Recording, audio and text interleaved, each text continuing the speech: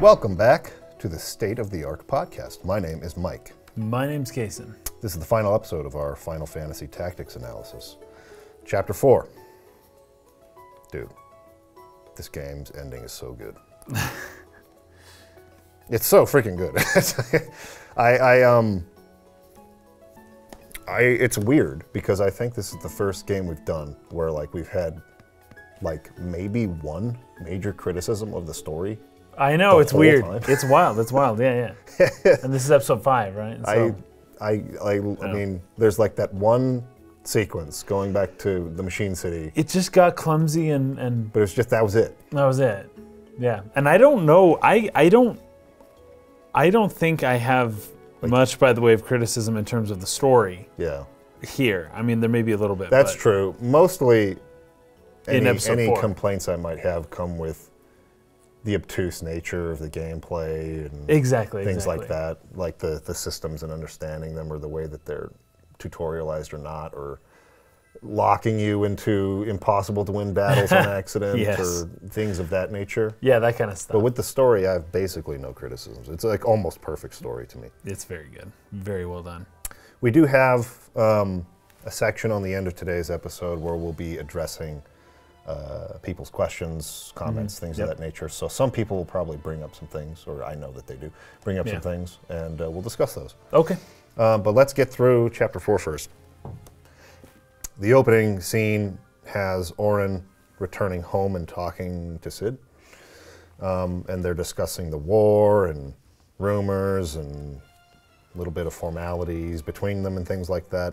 The difficulty of finding evidence against the High Confessor in his conspiracy to bring down the nobility of the church, you know, kind of take their place. Yeah. Sid reveals, though, that he has one of the Auracite stones. He's holding one of them. He kind of pulls it out. Yeah. It does a little shine on it, right? The little glimmer. So that's the opening scene. There's not much going on there, really, other than Sid is still loyal to Goltana, despite Goltana's questionable handling of this war. Yeah. And that he has an Auracite stone. And that they're trying to find a way to implicate the church and failing. Is this where, is it Orlando who says this? That sooner or later they'll find out and then there will be real war? Yeah. Yeah. Yeah. That's one. I love that line right there. Now, it's probably a little different in War of the Lions, but as they're talking, it's just like, You don't know exactly what they're talking about, Yeah. but sooner or later they'll find out something. And then what's happening now is nothing. Yep. And we heard at the beginning of How chapter bad it was. 3. Chapter 2. Or At the beginning 2. of Chapter 2. Yeah, No, how bad it was. It was Chapter 3. This is 4. Chapter 3. 3. Beginning of Chapter 3. And it's like, oh gosh, like they are hiding things that are potentially like massive catalysts for the people, you know. Yep. Now, but it doesn't say what it is. I'm like, they'll find out the High Priest plot, or they'll find out Orlando's plot? Don't know. Find out about the Lucavi demons and the Auracite, maybe. I don't know. Chapter 4, by the way, is titled Somebody to Love. Oh, right, yeah. Which I understood the other chapter titles pretty well. I sort of understand this one based on the end of the game, but yeah, I think it's not what I thought it was going to be. I think you're right. It's not what I thought think it was going to be. it's related to Delita. And, well, I'm going to read a tweet from Matsuno that I think will clarify this. Okay. Because it kind of works into like the game's whole core theme about, you know, I've touched on it with the consequentialist thing, where it's like ends justify the means, or do they not? Do you abandon your morality for the sake of accomplishing a task at any cost, or do you hold on to them? Yes. Yeah, that's part of it. But like the second part of it is all embodied in Delita's question that he asks in like the final frame of the game. I took some notes on that one, yeah. So I think that's where that kind of comes in, more clear. So we'll get into that later. But okay. So what's happening, where we left off in Chapter 3 is that Ramza has decided to go and find Delita and talk to him because he thinks, oh, he's working for the church, he's being manipulated, Maybe he'll be able to give me key information that I need so that we can, you know, find out all the details we can about what the church's plans are, where all the Aura site is. We can collect that and put a stop to this. He needs to see Delita. So he's on his way there, but there's a couple of fights in between that for me sort of like, as I took a break and they came back to it, you know, I took a break after chapter 3, come back to it, I kind of forgot, like, where are we going? Right. Because it's like you fight at DeGuero Pass and it's a filler battle. There's like no story relevance to this. And then you just go. You go to the free city of Bernevia. Bernevia, yeah. Where you fight Isolud's sister. Yes. And it's like, okay, she wants revenge because she thinks you killed. It's like a subplot. Isolud, it's like right? a side. It's like, okay, by the time you fought those battles, it's like, wait a minute, where are we going? Oh yeah, we're going back. We're trying to find Delita. Apparently. With the Bernevia Free City, though, I think this might be a slight story criticism here. Sure. So Meliadol is the sister of Isolud, is that right? Yeah. So she accuses us of killing Isolud. Then the battle starts. Halfway through the battle, finally we react. Very slowly, but better late than never. Wait, I didn't kill Isolud. That's funny. We could have said that before we started killing these people, before all of this started happening. But halfway through, it's like, literally, it says, wait, as if he just realized, wait, what are you talking about? I didn't do that. Yeah. I love it.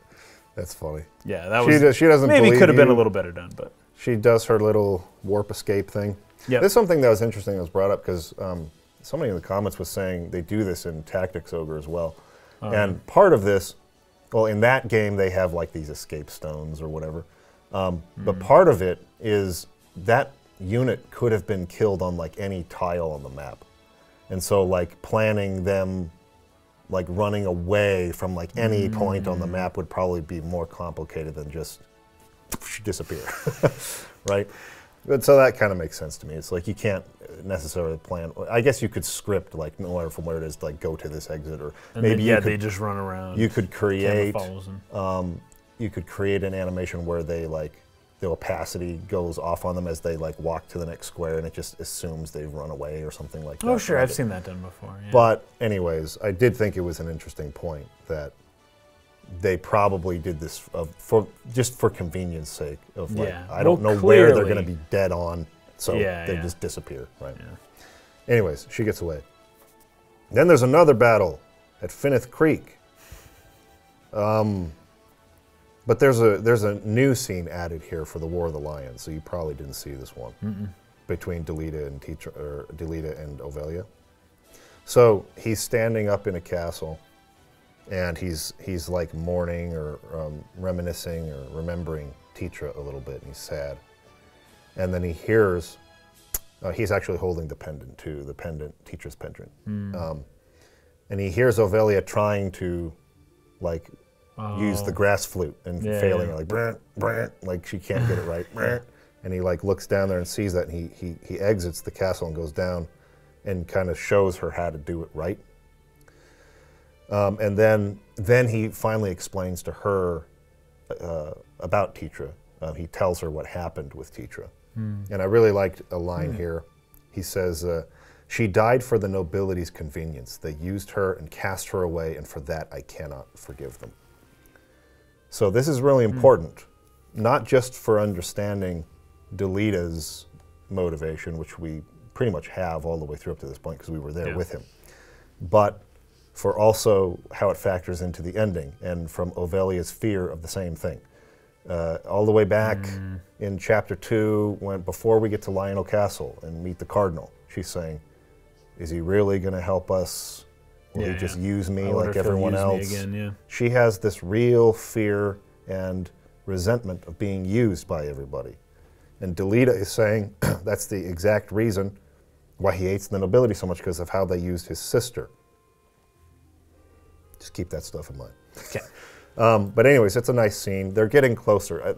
It's particularly in the War of the Lions version, there's a few more added scenes between Ovelia and Delita, and I think it's nice. Like, without those added scenes, it maybe can seem a little bit like, you don't understand how that relationship blossomed into what it became. Yeah. Because it's just not on screen. But here they've added at least 2 or 3 scenes just between the 2 of them, and it's been a really nice, like, gradual progression between them. And you know, they're really getting closer. And as you were saying last time when we were talking about Delita and how he's using Ovelia, right? He does actually have a genuine sense of love for her, which we're also going to see in the scene at Zeltenia Castle between Delita and Ramza, which is a fantastic scene. Anyways, but in the end of this, he vows not to use Ovelia like Teacher was used, or not to allow them to do so, right? Yeah. So, nice little insert there. You get to Zeltenia Castle finally, and this is one of those scenes that was remade in the new art style, hand-drawn art style for War of the Lions. I probably should have visited this one in the PS1 version, just looked at it, but I forgot to do that. So maybe you can just tell me what the differences are. Okay. But I copied down the whole thing because, like, every line is really good in this scene, and there's a really good sense of tension between Delita and Ramza here. It's like there's almost like a knife's edge sort of feeling to it. Is this in the church? Yeah. Yes. Where it's like they do still hold on to their old feelings of being best friends. Like, that still exists. Yeah, there's an air of that. Yeah, but it's like part of the atmosphere. But it's like, I will still kill you at any moment. I know, and you know that. It's very clear. Specifically on Delita's end, it's very clear that when he asks us a question, it's not just a, hey, so what have you been up to lately? It's if you answer a certain way, I will kill you right now. Yeah. But have you been? Yes. Like, I've been good. So what are you doing? Oh, I'm doing this thing. But if you say the wrong thing, it's like he will kill. So it's an interrogation, but that has this light air of, like, potential friendship that's like sitting underneath. It's fascinating. It's really, really well done. Yeah. And so Ramza's there in the church. He's like praying. And Delita walks in. Oh, it's beautiful, by the way. Yeah. I love that shot. Yeah. Churches get me because they got the stained glass, especially in PS1 era. Yeah. In Xenogears. And the window yeah, light you always spilling have through. the light beam shafts. You always have the stained glass. You always have the organ, and just the sets and candles and everything just looks. And in this game's no exception. It looks really cool. Yeah. So Delita comes in and says, "A heretic at prayer in a church. Passing bold, Ramza." I love it. It's so good. It's so good. And Ramza responds, "I shall ask it plain. Why has the High Confessor planted you amongst Goltana's men?" So he just gets straight to the point. Right. Like, we know what you're doing. Is your involvement with the church? Because now that he knows how bad the church is, he wants to know whether Delita knows it. Are you in on it? Exactly. Do you know what they're? Do you know about this Lucavi demon stuff or not? That's what he's really asking there, right? Because it's like, if you know that and you're still working with them, then I have to kill you. Then it's over. Yeah, we're done. I hope that that's not true, but that's what I'm asking. I love that. So Delita says, "I see no harm in telling you, Duke Goltana and Count Orlandu, I am to assassinate them." Yep, he just says straight out. That's his duty. Plot to assassinate them. And this is part of where you can tell the underlying friendship between the two of them. Right. Because they're interrogating each other. They're asking each other really thin ice questions, but they're so freely offering an answer as if they trust each other. Yeah. So they trust it's crazy. They trust each other, but they are on just like the edge of killing each other. Yeah. But they trust, and when they give each other information, they can trust that it's true. And when they ask something that's difficult, they're like, well, I'll just tell you what I'm doing. And Delita is so secretive, he wouldn't tell anybody. But he'll tell Ramza.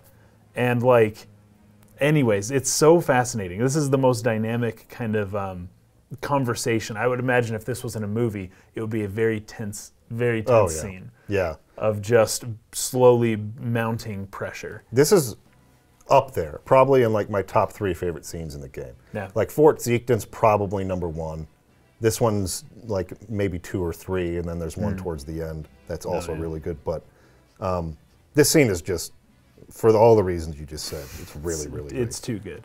This is what I wrote here. I think Delita thinks that a decapitation strike would result in less war, because he also says something about how Larg will be killed at some point as well. Yeah. And it's all part of a plan, right? But his job is this one. And it's like, hey, kill the heads of all the people who are at war, and then you will have peace. Yeah, because then the church can just take over. I say interesting philosophy, but one I don't think would work well in the real world, as he may be about to learn. We'll see. Yeah. The next ones in power are usually just as bad as the previous ones. Exactly right. So it goes on to say, groups such as the Corpse Brigade, ill-contented with the crown and nobility, are in no short supply. So many more of those types of rebellions have risen up. Yeah. The church only fans rebellion's flame. The people tire of war, and their disdain for the crown waxes with each passing day. And so, let's see, he goes on to say, of course, Goltana and Larg want to put down the rebellion at home, only they lack the troops to do so. To break the impasse, they seek to bring an end to the conflict for good and all. Even as we speak, their armies mass at Fort Besala to that purpose. So it's getting out of hand for the nobles who are like instigating this war. Like they're having trouble keeping down the rebellions in their own territories while fighting against their enemy, trying to win the upper hand and scheme. It's getting bad for them. And the church is just, as he says, fanning those flames. Like, yes, fanning keep the going. flames. Yeah, because the church gains power because someone has to always be in power. Yep. Someone will be in power. That's how people are. They look up to something to help lead them. Yeah. And as the nobility begins to drop in power, the church naturally is in the position to rise up and say, we will be your authority. Right. So Ramza says, in these months of rebellion and unrest, it all goes as the High Confessor had planned. And Delita says, yes, but it will not end as they have hoped. Larg and Goltana will be assassinated once the battle begins. So, like you said, the plan here is, he goes on to say, cut off one head, and 2 more spring forth. So naturally, their closest allies must die with them. So the plan here is to kill Goltana and Orlandu of the southern sky, and then also Larg, but Zalbag and Dicedarg of the northern sky. Kill all of them so that like there's no more of these people who are bad in leadership to take their place when it's all said and done. Yes. So his part of the plan, like you're saying, is to assassinate Orlandu and Goltana. Orlandu and Goltana.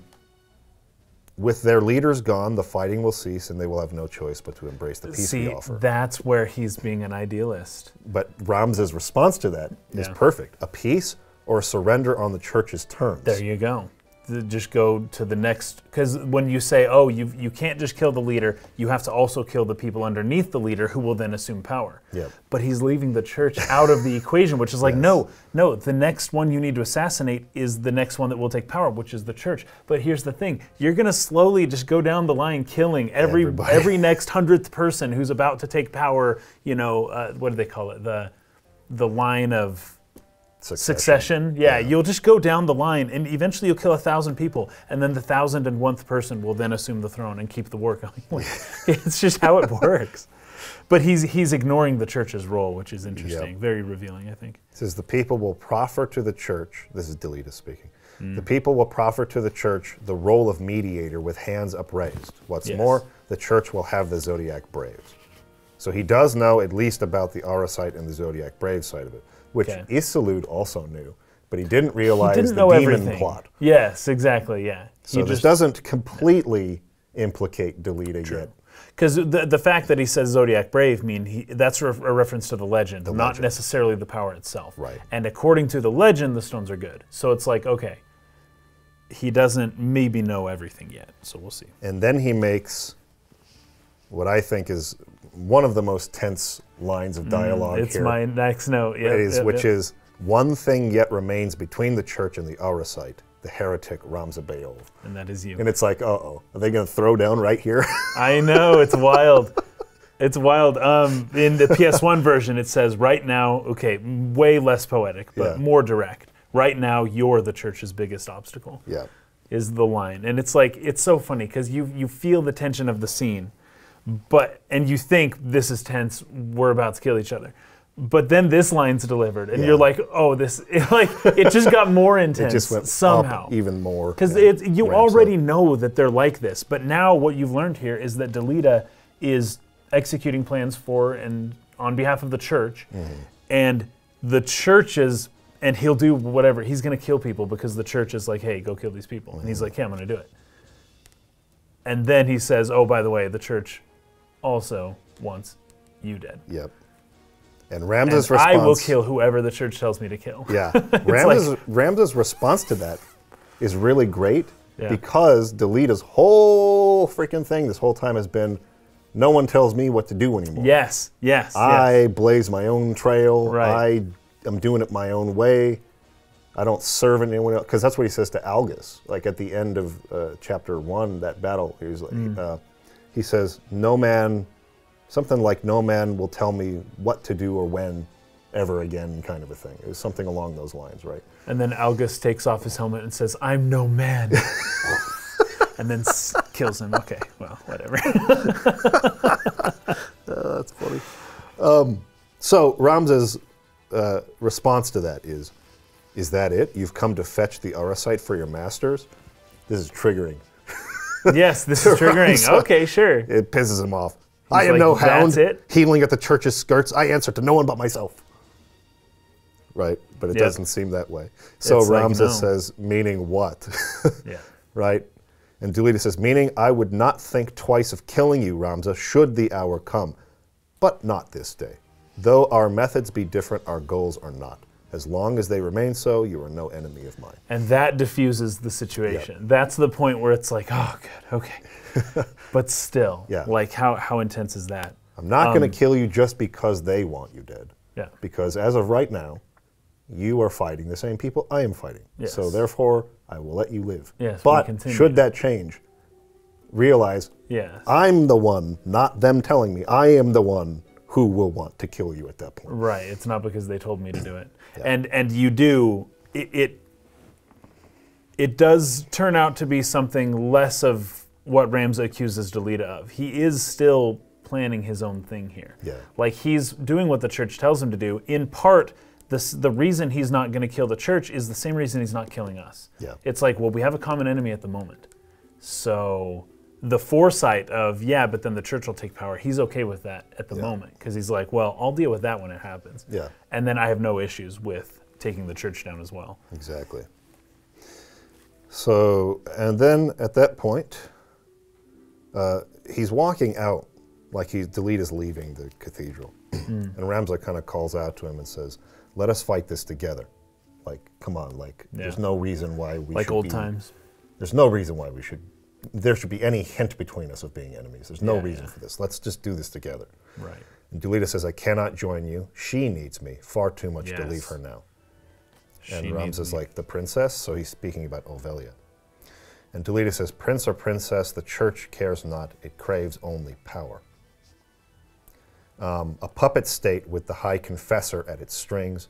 This is their grand plan for Iblis. So he admits that he understands what the church is doing here. Yes. He's like, they're trying to be the ones pulling the strings now, right? Mm-hmm. And so that's why he can't leave Ovelia, because of how they would use her for that, right?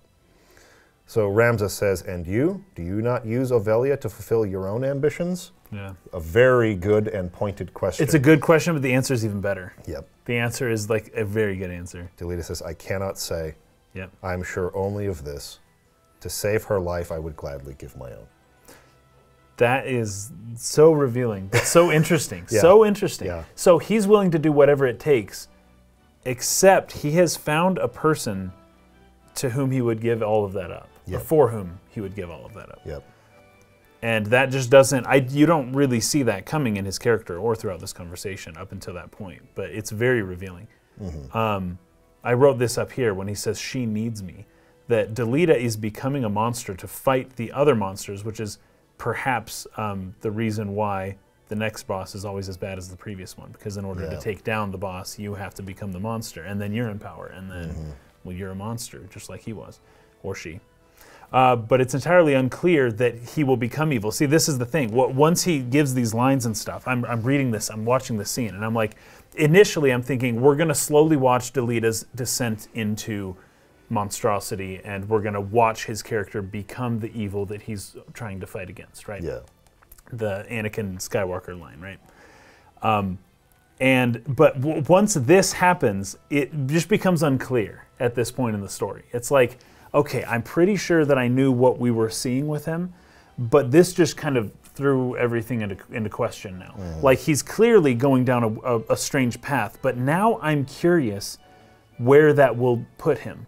It was so easy to see in Chapter 3 and Chapter 2 where he was going and what he was going to become, and how he was not likely to make it out of this alive, because he is in way over his head, and he's playing the same game they are. Yeah. And either he'll be killed by them, or he'll succeed in killing them, only to become the new monster that we kill. So it's like, the Game of he's Thrones, going to die. Exactly. He's playing the game, and it's not a game that ends well for almost anybody, right? But at this point, when he reveals that there is another purpose that drives him to do what he's doing, it becomes less clear exactly where he'll end up in the end. So it all just gets really foggy for me. And at that point, I'm like, okay, I don't actually know where he'll end up, because there is a point where he would draw the line and say, I will sacrifice myself for this. Yes. And that's what Dice Star wouldn't do. No. That's what, a lot of these other characters we're dealing with, they would not do that. But Delita has just said, I will. There is some way that I would lay down my own life willingly. Yeah, I think that he reached that point, that threshold that he couldn't cross, in the scene we talked about last time, where he was mocking Ovelia very cruelly, and she called him out on it, and he sort of realized, what am I doing? Right. Like, how far have I really gone here? This is not me. This is not, and he sort of softens there for the first time. Yeah. In the whole, since Chapter 1, he's like not being this like cold, harsh, cruel person. For the first time, he actually opens up his heart a little bit, and it was all because of her. So he's still capable of love. He still wants, he still desires that. But he's in conflict between that and his ends justify the means mentality. Yes. And these two things are starting to butt heads here. Exactly. So once they butt heads, when you just see the one side of it, you're like, I know where this is going. Yeah. As soon as an obstacle comes in front of that, how is he going to get around it, or what's he going to do? Like, it just it clouds everything. Yeah. Which is good, because you don't always want to know exactly how a story's going to end, right? Right. Yeah. To save her life, I would gladly give my own. You must think this strange. Ramza says, no, I understand only too well. And then you hear Zalmor from outside. I address the heretic Ramza Beov. You are besieged. You will surrender yourself to us at once. They're outside. And he's like, oh, I know that voice. That's Confessor Zalmor. Runs to the door and goes outside, and Delita kind of follows him. So they end up fighting together here because Delita doesn't want the Confessor to report that he's been here. Yes, when they were together. Ramza. He's like, he's seen me. He can't live now. And isn't this the point where we're like, well, hold on. We don't have to kill the guy. He's like, they don't know, and this is important. And Delita's like, no, I'm not compromising my goal for what if maybe he's innocent. Like, I don't, that's not good enough for him. But Ramza says something that I think is really interesting, which is these people are not aware of the Lucavi demon part of this. Part of my debate that I remember with some people, which we covered last time, so if you're not aware of that whole thing, just go watch the last episode. One of the things we argued about was he was saying everybody in the church is shown to be like an amoral, bad person, like every church leader, whether it's an elder or a confessor or a bishop or whatever, they're all bad. And I think that this line is revealing because Ramza is admitting that's not the case. First of all, Elder Simon wasn't a bad person. He did a bad thing in ignoring the corruption so that he could keep his library and keep learning. Books, yeah. But he wasn't a bad person, and in the end, he did the right thing. Yeah. But the admission here is that Confessor Zalmar is not aware of this. Isilud, who was one of the Knights Templar, didn't realize what his father was doing. So there's many people in the church here who do not understand. They're not bad people. Right. Their faith has kept them on this side, but they're not aware of the fact that the church has been infiltrated. It's not being led from the beginning by Lucavi demons. It's been taken over by them. They've been recently possessed because the Aura site was found. So anyways, that's an interesting point, is that Ramza is trying to say, we don't have to kill these people. We can talk to them. They're not aware of what it is that they're doing and who they're following. And Delita's like, you're free to try, but like, not going to happen. It's not going to work. And he's right. You have to kill him. Yeah. So you end up fighting that battle, and then they have a short conversation at the end. Ramza and Delita do. There's a new character introduced here, Valmafra, who is a woman who was sent by the church to keep an eye on Delita and make sure he does the things that they're telling him to do. Which we don't know that till later, but at the initially, she's just kind of following him very closely. She's very close with him. But it seems like she's his right hand, His this is my assistant, whatever. This is the person who comes with me and who I trust a lot. And he says that initially. She shows up and we're like, who's this girl? And he's like, we can trust her. He does, he says, she's with me. Right. But they do mention that she's here to watch me, right? But I see, okay. But like, they don't say from what side, whether it's a church, she's keeping her eye on me. Well, maybe I missed that, because to me it was a bit of a reveal later on when I think it is still surprising. Something else happens. Right. That scene is still surprising because it's like, oh, she's like willing to go that far in it. I thought that their relationship might have made up for that. Like they learned to trust each other and got on the same page or something, and saw the same goal together. But she really is here just to watch Delita and like make sure he doesn't step out of line. I don't think this has happened yet, right? He hasn't been put in charge of the Southern Sky Knights by Goltana yet, right? Was that at the end of chapter 3? I think it actually, no, it's not until Orlando. Okay, so that's coming up. Cool. Anyways, they talk about where they're going to go next, what they're going to try to do.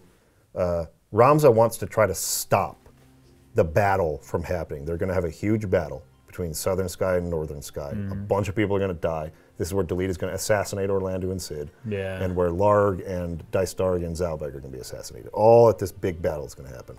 Ramza is going to try to stop that battle from ever happening and turn the whole tide of this and get in everybody's way. Stop everybody's plan from proceeding and try to get them to see you're fighting the wrong people. You're all being manipulated. It's the cardinal who's dead, who I killed, but it's those people who are really manipulating this. There's Lucavi demons and Auracite plot here. This is what we really need to be fighting against, right? That's kind of his mindset here. And Delita's gonna do what he was tasked to do. And he's like, he wishes him luck in his attempt. Delita wishes Ramza luck in his attempt to thwart all of this, but doesn't really believe he can do it. No, he's like, I'm gonna go do my thing. If your thing works, sweet. If not, we're good. Valmafra had a line here that I thought was really great, because when Ramza leaves and walks out of frame, she says, even your friends are only pieces to be played to Delita.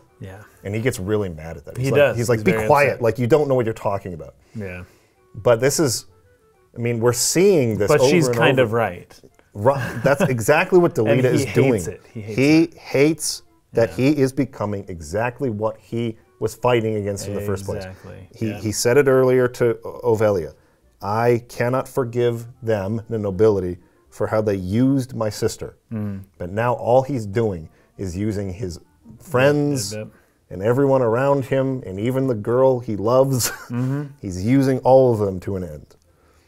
And he doesn't like to hear that. And he doesn't like to hear that he's that the church is his master. These are all things that he rejects. But it's what's necessary. It's the means to the end that he is justifying. Right.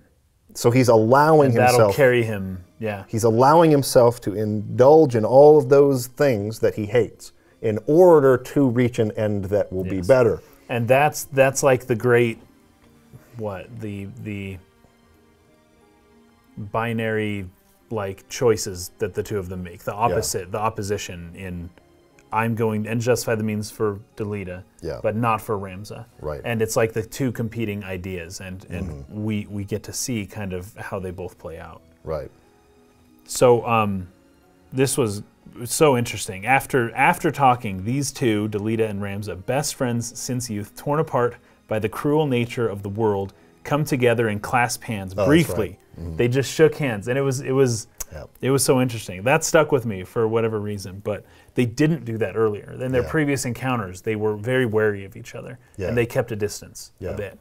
But yeah, here they shake hands. So I wrote here, it's like they're slowly getting to know and respect each other more and more throughout the game, and are slowly becoming friends again, albeit in a more professional way. I didn't know the word. What's the word? Professional may not be the right word. I know what you mean. But there's a word. Yeah, like they're friends in a not friend way. It's a contemporary, or like a colleague. Or like a more of a colleague. A respected, maybe like a respected rival in another organization. That's it. They're gaining respect for each other in their new modes that are different from when they were kids, So I wrote here, it's like Delita said he would kill us, but he's also eager to patch things up and trust us in some way. It's really hard to explain, and I don't really understand it yet, but the picture says 1,000 words of them shaking hands and of them actually physically touching, you know, and just being closer. It says what I can't, and which is a lot, at least for that moment. But then she shows up and says Delita just uses people, and he gets so pissed. So he is conflicted yet resolute. He probably hates himself. He may consider himself as having already died, which is something we brought up last episode. But this is kind of where I first started thinking of that, where it's like, it's almost like he's a ghost of himself, that's going out and autonomously doing the things that he thinks he wants to do, but that it's not what he really wants to do. But the zombie, the ghost that possesses his flesh is forcing him to do this thing, And he's just, it's so interesting. It's so conflicting for him. So Delita is fascinating. He's the most fascinating character. I don't know. I'm not sure I've ever seen a character quite like him in a game. He's so conflicted and monstrous, but gentle and kind and strong-willed. And it all works together, though, right? He's full of faith and hate and anger and love. And he's completely, this is so funny. He's full of love, but he's also cold and calculating, right? He's so passionate, yet empty and devoid of emotion. But it makes sense in some weird way. He feels more real because of that, you know? And I don't know him very well, but in a sense, me not understanding his character all that well lends towards the realism of his character even more. More so than any other character in the game. And more so than most other characters I've probably experienced in any art form anywhere. Like, he feels very, very incredibly real. And part of that realness is my inability to actually understand him. And I don't know how to pull that off artistically necessarily. That's a great feat, I think. Many people would try, and you'll just end up making an unrelatable character.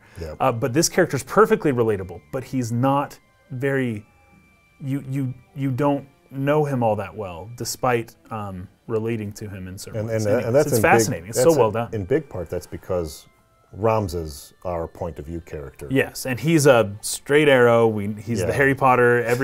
Always makes the right choice. Never wants to hurt anyone. The ideal hero character. Clearly, yes, very much so. Basically, his only fault being that he's naive.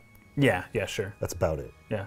Like, and that's why he's too nice. His fault is he's too nice. If you call that a fault, is the more interesting character. Much more so, yeah. Because, and this is something I've talked about on an old podcast. I don't remember which one. A long time ago, a couple years ago, I think. What makes stories interesting, right, is conflict. Like Yes. conflict is Yep, at yep, the yep. center of making anything interesting. Yeah. I think it was the episode where we're talking about escapism. Oh, okay. And, you know, there's a place for escapism. Escapism is kind of seen as like this bad thing. It's not. You need it as a way to unwind and relax and just like fulfill a fantasy in your mind kind of a thing, Sure, right? sure. And there's definitely a place for that. But in storytelling, if you want something that has like real impact, you have to have conflict.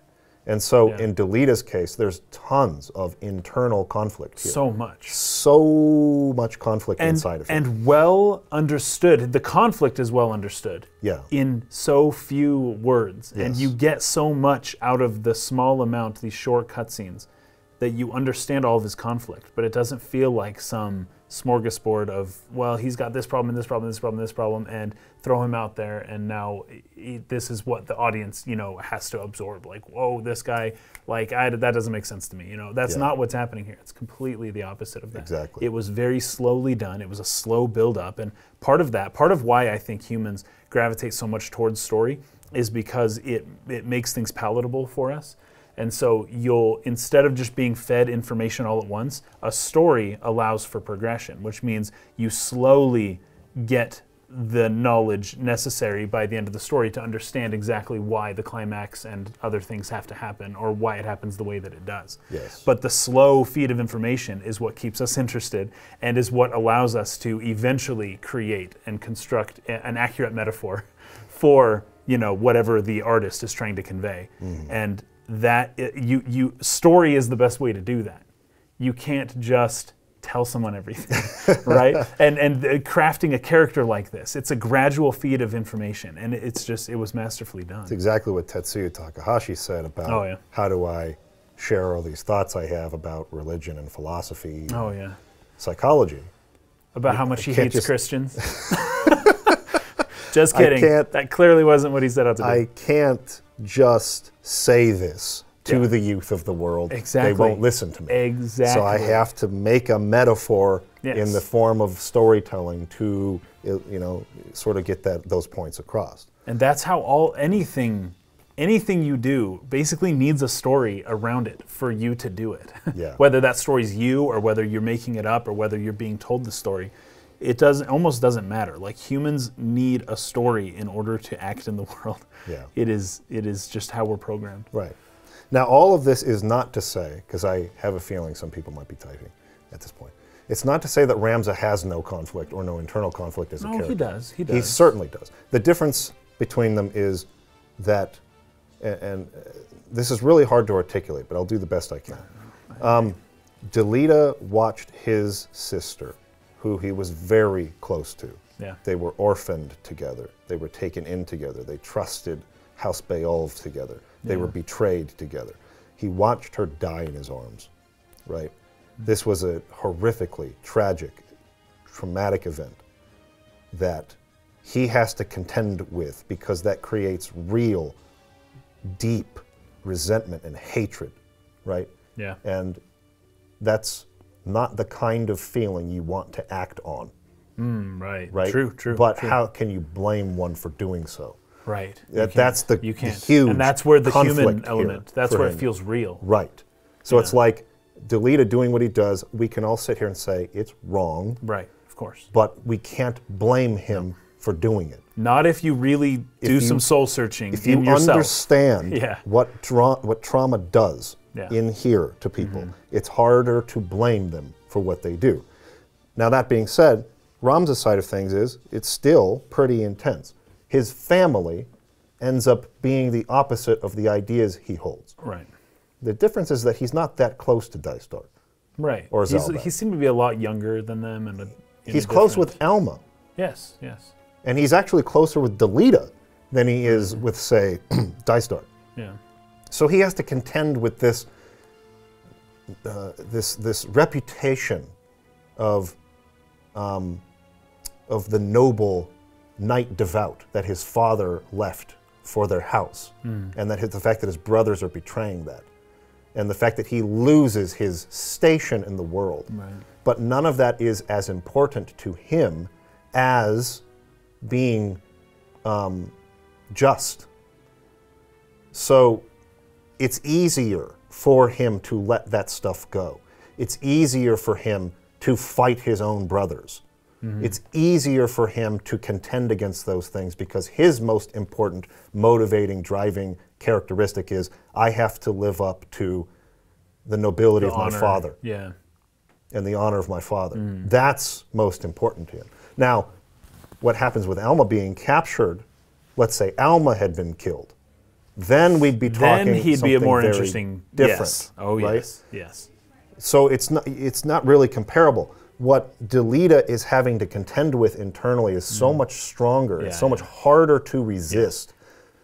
And Ramza has a much easier time making the right choices because he has not lost what is most important to him in all of that. He still maintains it. He's fighting to maintain it. Delita lost it. And so that's what I really love about stories like this. And it's a big part of the reason why I love the Witcher stories so much. And why, in part, I don't love some of the things they did in the show. I like stories where they present moral questions of this kind, right? Like, what is moral? What is right? Is this good or bad or something like that? Is this person in the right or in the wrong? And the characters contend about that. They debate about that.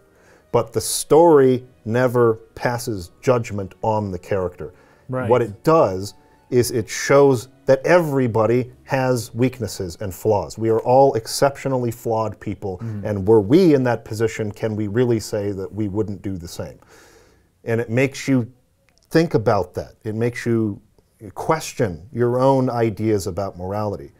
And it doesn't try to say, oh, see what this person did? Look how awful that is. That's inexcusable. Yes. That's too easy. It is. That's too easy. And that also, that's where you get into the dangerous realm of like what maybe some Christian people would be upset about this game, where it's like, well, this game didn't do that though. Yeah. Sometimes somebody's like, oh, I want to pass judgment on Christianity. I'm going to explicitly do that. That's not what Matsuno did at all. But if somebody did do that and it was so explicit, as you're saying, that's not artistic. It's not as creative. It doesn't evoke the emotional empathy that you want to have in your metaphor, you know? And this is why the ending of the game is so powerful. Because you can't just hate Delita and think of him as a villain at the end. Gosh. You can't do and that. We're going to get there, but what he does is just like, it almost, it's so bad. Yeah, it's so bad. It's so bad, but you just feel bad for him. You don't hate him. It's fascinating. And that takes a well-crafted story to do that. Because any other way that you present Delita's actions will immediately, you would pass judgment on them immediately as being very immoral. Yes. But having the context of his entire situation and then viewing things, you know, such as that, you're just like, you can't pass judgment as easily. And that's the type of story generally that I like best. One that shows humans for what they are.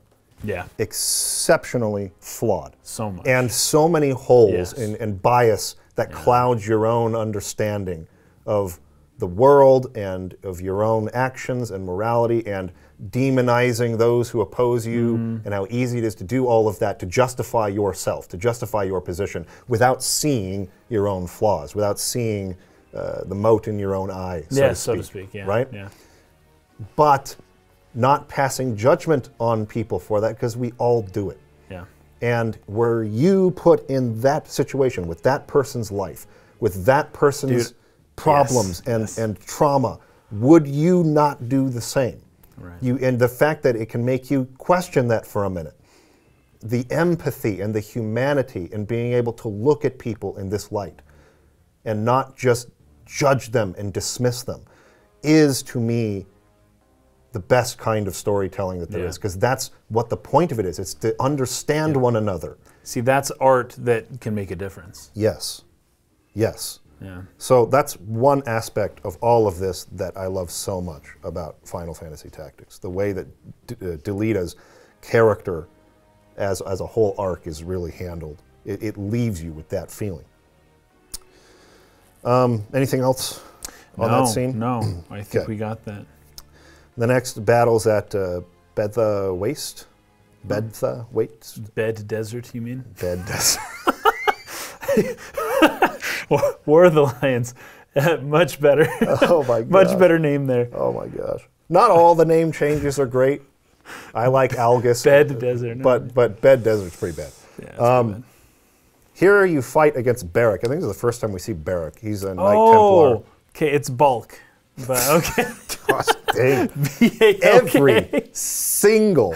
Every single time there is a question about L or R, it's they like, get it wrong. They way. reverse it. That is so funny. That is insane. I've never seen it that many times confused. You would think that at least 50-50, right? It's like literally 90-10, 100% of the time. That's way too much. What the fet?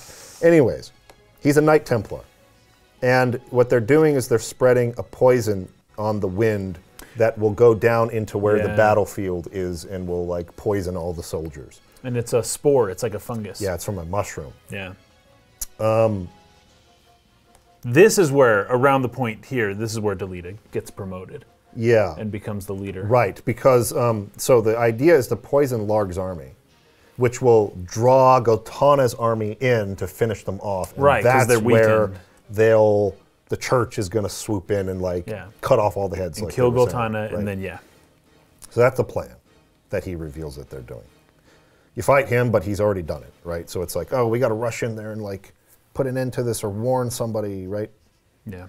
Then we see the scene you're talking about where Goltana has lost faith in Orlando, in Cid, and basically arrests him.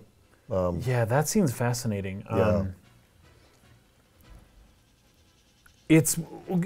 I do like that there was a setup where you could tell Goltana was not loving Cid's advisorship role anymore. Yeah. Once war starts, you don't want the person around telling you how bad war is and how much you shouldn't have done this, right? Once you make your decision as an executive authority, as a king, whatever, you need someone like Orlando, but you don't want them. You want just the people who are with you. It's like, are you with me? Either you get on my team or get out. Yeah. And that's basically what he's doing here. And Cid's like, I'm team peace, what can I say? And so Goltana's got no choice. He's like, then I need a new second in command because you're not cutting it. Right.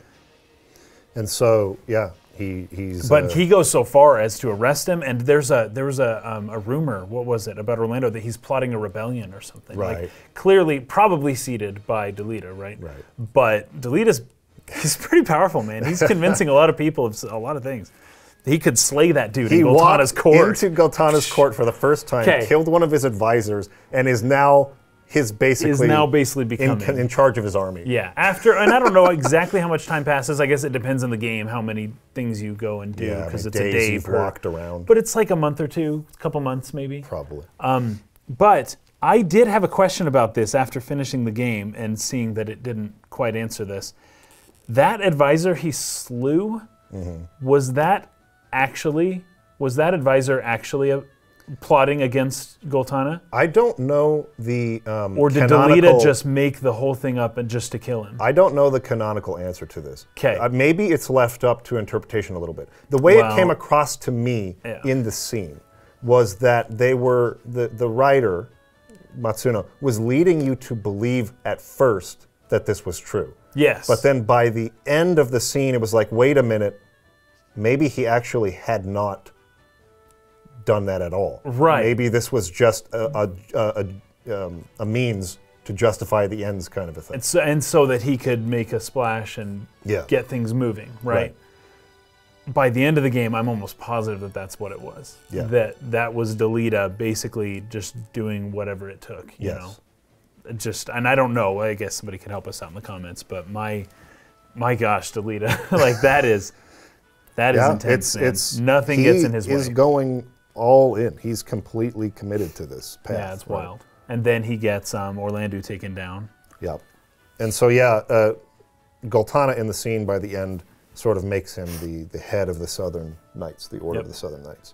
And so he's the one who's going to be in charge of like leading the battle coming up against the North and South at Besala. Yeah.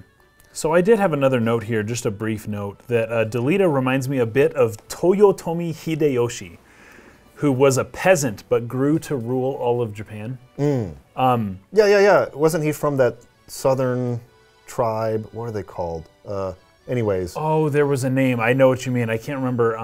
He was part of Nobunaga. He was with Yes. Oda Nobunaga. Yes. And then he became afterwards. And he Yes. was one of the people that helped This was unify the war, all of Japan. This was the war that Yeah, what were they directly led to the events of Shogun. Shogun. They that changed game. the names, Yeah. or the book Shogun. I thought you meant the game. not the Because game it's around the Shogun. games around that time too, right? I think so. But anyways, the book Shogun changes the names, so they're fictional names. Oh, really? But it's based in that time, right after that guy rose, became Shogun, and then died. And then they decided who's going to be the next. Okay, yeah. And they have like a council, Yep. right, they do. and all that stuff. Anyways, I know who you're talking about. I forget his name. Yeah. So Or the tribe he came from. yeah, I can't remember the tribe. There was like 7 different groups, right? And he Yeah. was part of one of them.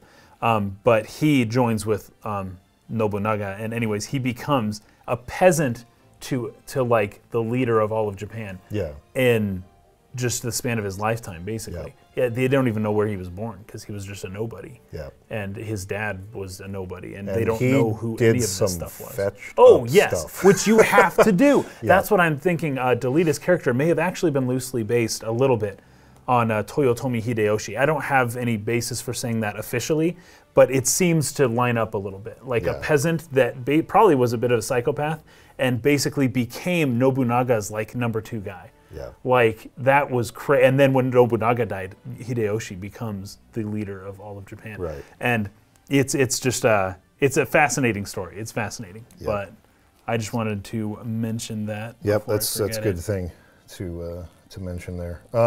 So Fort Besala is the next. There's a couple of battles here. This is another like sequence Yeah. of several battles. But so the air is befouled.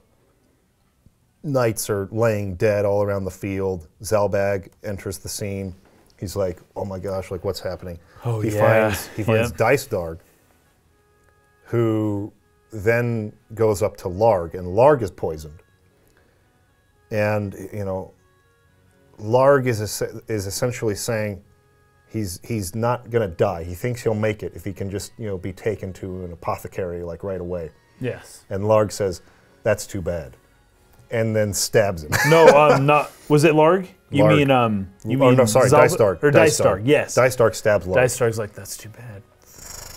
Just like a slow, just like knife shunk, insertion. and Larg's like, what the heck? he Zalbag, did not yeah, see it is coming. like- oh, Zalbag too. Yeah. Yeah. He's like, what are you doing, man? Yeah. And Dice Darg's like, hey, man, dude, just tell the people that he died, that someone else did. Pick one of our soldiers, make them the scapegoat, Yep. and say that, we caught a spy, and that's who killed him. Yep.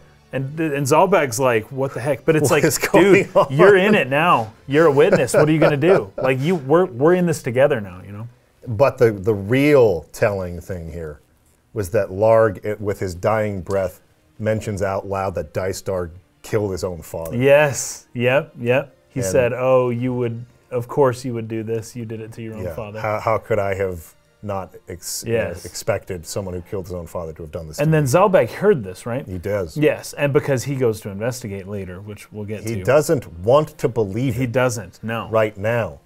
Yeah. But that's a shocking thing to hear. And Yeah. Dice Darg is at least capable of this. Clearly, I do question. I mean, it was a decent opportunity for Dice Darg to do that, I suppose, because all the soldiers were down, and it's like, well, this is a good time for him to die. Yes. So I'll just make it happen. The only issue is that Zalbag was there, but he could easily have. I wonder if he had some hopes that Zalbag would go with him. Go with it. Yeah. Well, because their family will rule, like- and there's Yeah. a certain It's expectation like we're of loyalty gaining to your own from family this. Yes, yeah. that Dice Darg seems to be overestimating to some degree. Yes. Like- Especially considering Ramza is out doing what he's doing, to assume that because you're part of my family, you're going to agree with me. Dice Darg, yeah, it's like bit of a leap. I'm the patriarch of the family now. Yeah. All of you have to listen to me. That's the Yes, rule. that's the of rule. our society. That's how this works. Yes, and it's like he overestimates. It's a hubris kind of thing. Yeah. Like he overestimates his own ability, but also the Beowulf name and the the integrity of the rest of his family to go along with it. But he goes for broke. He goes all out, and he's like, that's just crazy. See, and in some ways, it makes sense that initiations tend to go like this. It's very shocking and not easy initially when you're initiated into something, right? And in this case, he's being initiated into the secret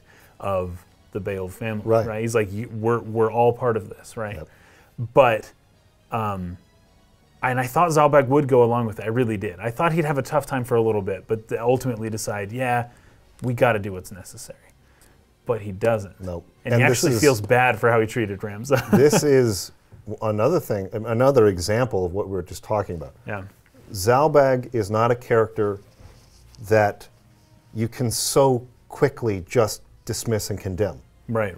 Because he did give the order to shoot Tetra. I know, that's the rough part. Awful. He is willing to do that kind of thing. He's willing to do that. That's what he's capable of doing. Yes. But he is not capable of allowing Dystark to go this far. Yes. And he has some semblance or some sense of honor left in him that is like, nope, I will at least not let you do this. Yeah. This is too much. Killing peasants is fine. Killing nobles. Well, killing our father, bad. killing the Lord, father is the real over the line. The completely power-hungry or corrupted, power-seeking, plots that he's putting in place. It's like this is way beyond the pale. Yeah. And this makes Ramza's scene make a little more sense when Ramza approaches him and says, hey, Dystark's going crazy. You need to do something about our brother. He's going to ruin everything.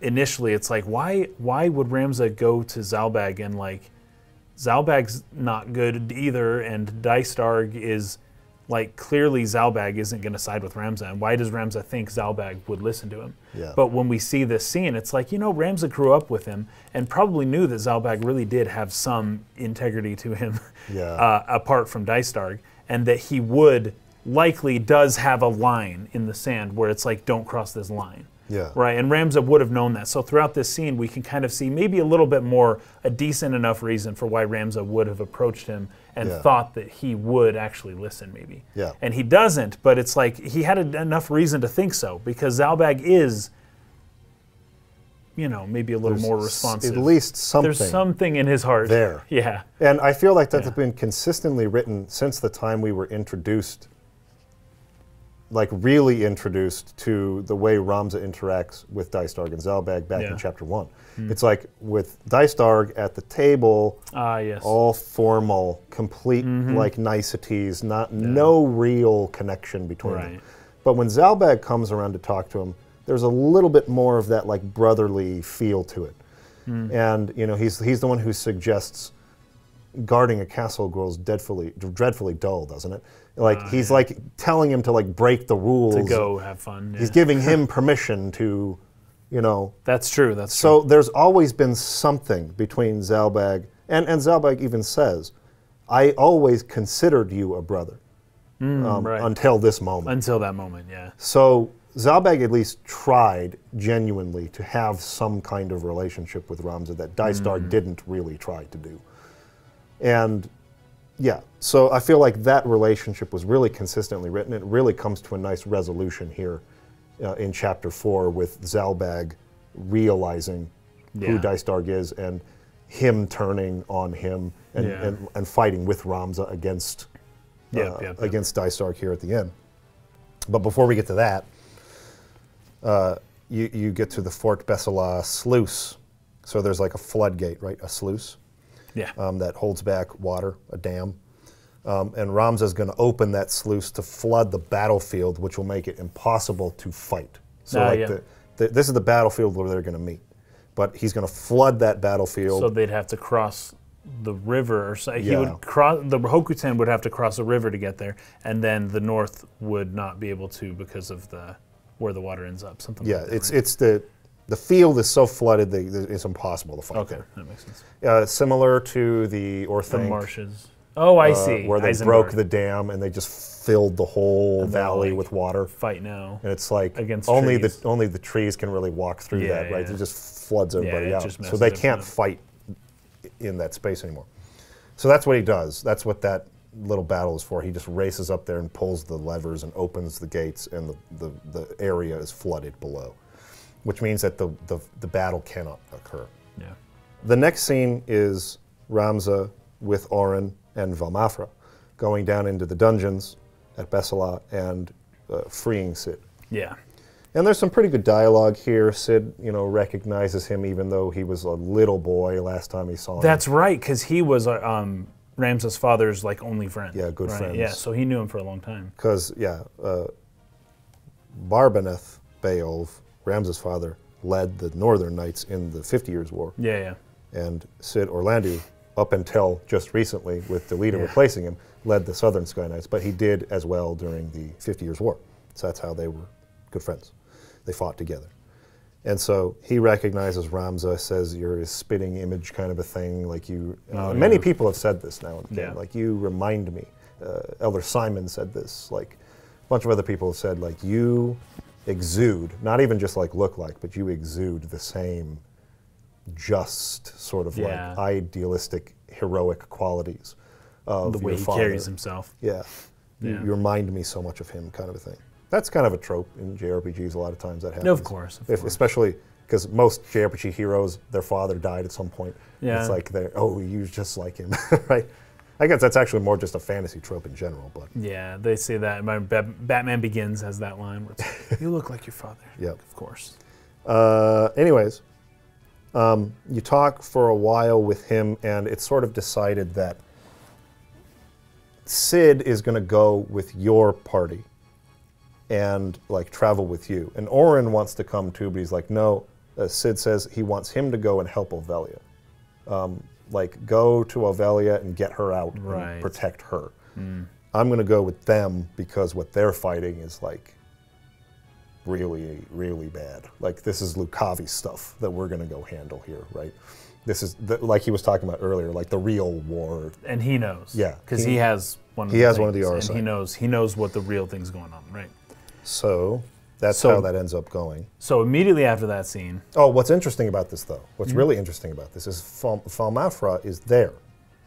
And she's sent by the church to watch Delita. Yes. But she's allowing this to happen. I can't remember how she got with us, but yeah. So I was a little bit confused about this, and maybe someone in the comments can clarify this plot point. I had a general impression that Delita was in on this. That's the part of it that leads me to believe that Delita is either allowing this to happen or in on it somehow. Because why would she be there? If she's serving the church, this is the last thing the church wants, because the church wants Orlandu assassinated. I would think. They want Goltana and Orlandu assassinated, and Larg and Dystarg and Zalbeg. They wanted them all the heads cut off. That's what the church wanted done. Yeah. That's what Delita told us back at the cathedral at Zeltenia. So, anyways. But they're secretly saving one of the Orlandu is being let go.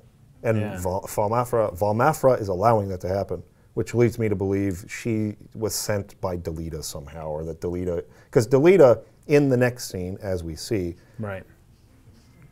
kills a false Orlandu. Yes. So he has to have had some knowledge of it, but the motivations behind this, particularly with her character being a servant of the church, or at least sent by them to keep watch over Delita, is a little confusing to me. I'm not sure where she's at in all of this. Because she seems loyal to the church in a scene later, but here she seems loyal to Delita. To Delita specifically. So I'm just it's a little cloudy for me what's going on with her, but she is there, so I assume Delita sent her. That Delita knows. Yeah. So in the next scene, Goltana calls Delita in. Goltana he's kind of losing it a little bit, he's not making sense anymore. Yeah. He's really desperate, it feels like. He's made a lot of tough decisions, and he really wants to win this battle. It's this was the point where they were going to win the war. It was this was really important. Yeah. And so he commands Delita to lead the Southern Sky Knights into the flooded battlefield and fight them anyways. Yeah. And Delita's saying, that's not possible. you can't fight in those conditions. Right. And he's like, I don't want to hear that. Just do it. Just go. He's like, no, I have to refuse. And he's like, what? And then that's when Delita stands up, rushes him, and assassinates him on the spot. It's always surprising when people get assassinated in this game. It just happens so quickly. It's like, whoa, holy cow. Oh my goodness. That's how he chose to do it. Wow. It's crazy. Yeah. And the Katana's like totally shocked, slumps to the ground and dies. But they need a scapegoat for this too. Yes. So the original plan was to assassinate them both, but now they've decided to frame the assassination of Goltana on Orlando, which will make sense, especially with any other council members remaining in the southern sky, because they saw the dissension of Orlando in the meetings earlier. And the rumor was Orlando was fomenting a rebellion of sorts. Right, which is why he was arrested in the first place. Guess so the it's like, rumors so were we can keep that lie going, and people will buy it. Yeah. So what they do is they bring in a devout from the Church of Glabados, dressed as Orlando, and they kill him in place of Orlando. So that was a faithful man, I suppose. This person willing to give their life for Saint Ajora and the cause of Glabados. Right. But Delita felling that stroke is another indictment in his many list of things he's done on this path to his end goal. It's just like, dude, that is really cold stuff. That was brutal. That was brutal. And he doesn't really think twice about it. No. I think he asks him, he's like, okay, are you ready? And the guy's like, I'm ready. It's like, all right. Just kills him. Just like, dude. Intense, right? Even if it's planned, even if it's set up and the guy's like, I'm ready to die. Guy's even you willing still to do it. have to pull the trigger, you know, so to speak. You have to you're taking do the thing. Advantage of this man's faith. Because Delita understands what's really going on with Glabados. This Glabados devout doesn't. Exactly. He's an innocent peasant, more or less. Yes. And he's giving his life in faith to something that he doesn't realize what it actually is. And Delita's taking advantage of that totally for using the plot. That, yeah. So I don't know if you know this, actually. I know somebody who used to work for the government. I think he worked at a prison or so. He was an executioner. He would kill people. Oh, wow. He was in charge of lethal injections and of the ways to That's crazy. to kill people. I would imagine people in that job might not always last that long in it. 22 years or so, I think. Oh, he was there 22 years. He is a dark person to be around. And he entered into it as a Christian, and upon exiting his job, no longer. No, not even close. Like, basically as nihilistic as you can be. He's an interesting person. He doesn't have any moral code at all. That changes you, man. It's so weird. Even when it's like, oh, these are the worst people the prosecutors tell me these are the worst people in the world, and it's okay to kill them. Someone still has to do it. Mm-hmm. And the people who then do that job, that is like it just completely destroys them. It completely destroys them. It still has that kind of effect. Yes, even though it's like someone has to do this, and they deserve it. Any way that you try to justify it, and this is where Dostoevsky's writings, specifically Crime and Punishment and elsewhere, are so on point. It's like, it doesn't matter how much you justify it. When you kill somebody, you lose your soul. Yeah. Like, you really do. And it's just wild. So anyways, as Delita is playing the role of executioner, well, this happens to soldiers that kind too. of thing. PTSD, yes, that's true. Soldiers, when they kill in war, it's like they have horrific, long-lasting, terrifying memories of the act. It's like, I've known some people who have fought, even in the recent wars, who have killed people, and they can't sleep at night. They become alcoholics. And it's as justifiable as you can make it. Yeah. But that's not enough. Yeah. That's not enough for what your mind and your body, how your soul will react to doing something like that. Right. Delita is a hard man. Like, at this point, he is a hard man. He's killed a lot of people. Yeah. And that changes a person. Yeah. Inevitably. You don't want it to, but it does. It inevitably does. So I put this down. Delita killed. This is so funny. This is my note that I put down immediately after that. Delita killed Gravados person and Goltana, but the Gravados. It says Gravados in PS1. What is it? Glabados. Okay. The L and the R again. But the Glavados person was, willing to die as he looked like Sid, which is interesting. I'm impressed the director didn't go with the temptation to make us think Delita had killed the real Sid. This is what I wrote down. That's funny. A week ago.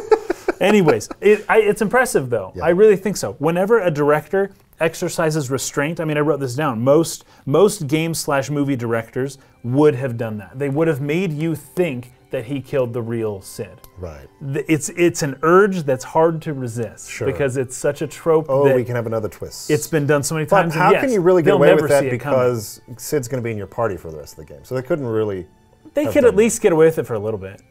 Just for like 5 minutes. Just for minutes 1 later. minute. Just try just for like 10 seconds. Reverse the scene. Make them think he died for 10 seconds. Make the Delita and Goltana assassination scene come first. Yes. Then the Ramza going into the dungeons and getting Sid out. They could have done that. Sure. But so much respect for them, to Matsuno and whoever else was involved with the scenario writing here, for not doing it. Yeah. Because it's so irresistible, but it's more interesting when you see things play out this way. Yeah. When you know what's going to happen and you see it, it's so much more interesting to watch Delita kill a perfectly innocent priestly, maybe a deacon, what would you call it? Just a church person who's low on the totem pole, right? Mm-hmm.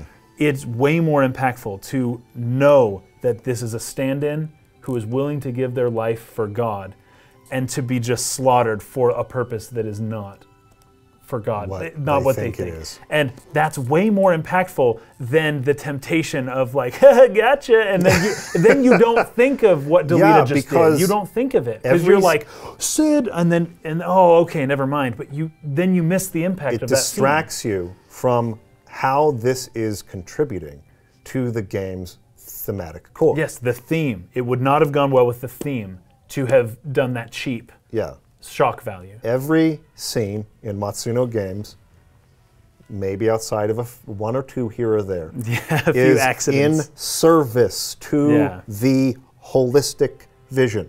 To the message he's trying to stay. As you mentioned before, he found a story, a mechanism to deliver a message. Yes. So the message is what's important. Yes. And he's not losing sight of that, even as a pop game director for a 15-year-old. He's still like, no, we're conveying a message here. I don't even know if I would have resisted that urge. I'd be like, yeah, they think they killed Sid. Like, I really would do that. I really think that I would have done that. It's so hard to resist. Right. Because it's just easy, and you can imagine your audience being so shocked and then so relieved afterwards, and you think that you're doing the right thing there. But anyways, it would be distracting from the real point. Yes. Because then you'd have to think back after the game and be like, oh, wait.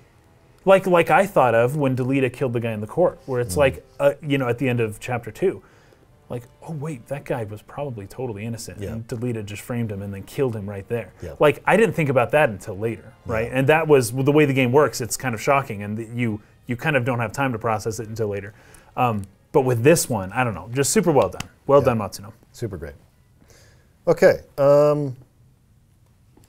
So we have another kind of like, it's like a narration over the top. I think it's actually, this is not Arazlam's voice, this is Ramza's voice.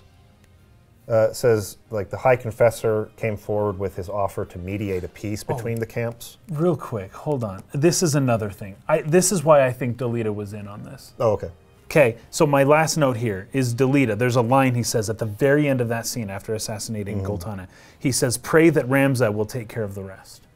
Ah, yes, Was there a line like that there? Okay. Yep, I remember that now. I don't, he didn't coordinate it with us necessarily, but it's like he knew what was going to happen and he was allowing it to happen, and he allowed Sid to go, and he got his stand-in well ahead of time, and everything was prepared for what we did, which was, we're going on our own journey, we're taking Sid, and that's fine, and Delita actually think that's preferable. He thinks that he'd rather have us with Sid to accomplish our mission. This actually makes sense to me now, because Delita's going to take care of the Goltana, Larg, Dice Darg all those people, the political problem. Yes. He's going to let Ramza deal with the church problem. Yes, because he is not well positioned for that one. No. he can't get. Yeah, that makes sense. So he's that's why using. That's why he would've set it up. Valmafra was saying he was using his friend. He's Yes, using his friend yes. for a mission that's Yeah. probably, well, for sure, way more dangerous. And I'll let Well, and Ramza's him the go heretic. risk his life Yes. to end the church's ambitions, which will put me in position to lead the kingdom afterwards. Everything. So yeah. he's using his friend to position himself Yeah. and to take care of the church for him. Now I understand why Valmafra was sent by Delita down there Yeah. to let Sid out. That makes sense. And this clues us in that Delita actually does trust us. He's regained his trust. He had lost it for a while, Yeah. and he didn't even want us to be around Ovelia. He was very reluctant to let us take her even early in chapter 2. Right. But he is now to the point where he trusts us to accomplish a very big, important thing, Right. for him. So he didn't trust us earlier. We had to regain it. He's using us, I know, but early with Algus, it was explained that even Ramza was using Delita to an extent earlier in chapter 1. People use each other. It's a theme of the game, right? Yeah. And so he does still trust us even while using us, but, Right. that's how it is. I like the development here with the characters. Okay. So that final narration there, the High Confessor Marcel came with his offer to mediate a peace between the camps, but though their leaders had been lost, their capacity to make war had not. Of course. That's, of course, The what High happens. Confessor's offer fell on deaf ears. I made for Limberry and for Alma. So he's now met with Delita, stopped that battle from happening, but now it's like, okay, this has distracted me too long from going and saving my sister who was taken by Falmarv at the end of chapter 3. Yeah. I got to go to Limberry where, remember, Elmdor said, like, come to Limberry and, like, take my stone from me. Yes, that's So right. that's where he's after. That's what he's on now. Yeah. He doesn't care anymore about, Basically, for the that rest of the stuff. game, he just wants to save I Alma. got to get Alma now. Yeah. Alma means spirit, I think, by the way, in some Egyptian or something like that. Oh, really? Yeah. I know that it's a pretty common, like, South American name. Oh, yeah, in Spanish. Well, maybe it's in Spanish that it means spirit. Yeah, yeah. Yeah. Alma. Yeah, that's what it means. Okay, so the next battle is Mount Germinus, and it's just thieves trying to kill you for bounty. Doesn't really have any prevalence to the plot. Yeah. The next one is at Lake. Oh, but in that mediation to end the war, it is revealed that Rothful knows that Dystar killed his father. There's that part. Rothful? Rothel. Who is that in there? It's the person offering the... It might be the confessor. It's the person offering the deal to Dystar. And Dystar's ignoring it, saying, no, we're not... Dystar? Did I say Dystar? Oh, Loffrey. Loffrey. Ah, there you That's go. who it is. And is this Okay. the right scene? That's coming up. Oh, okay, that's later. Okay, that's Coming up.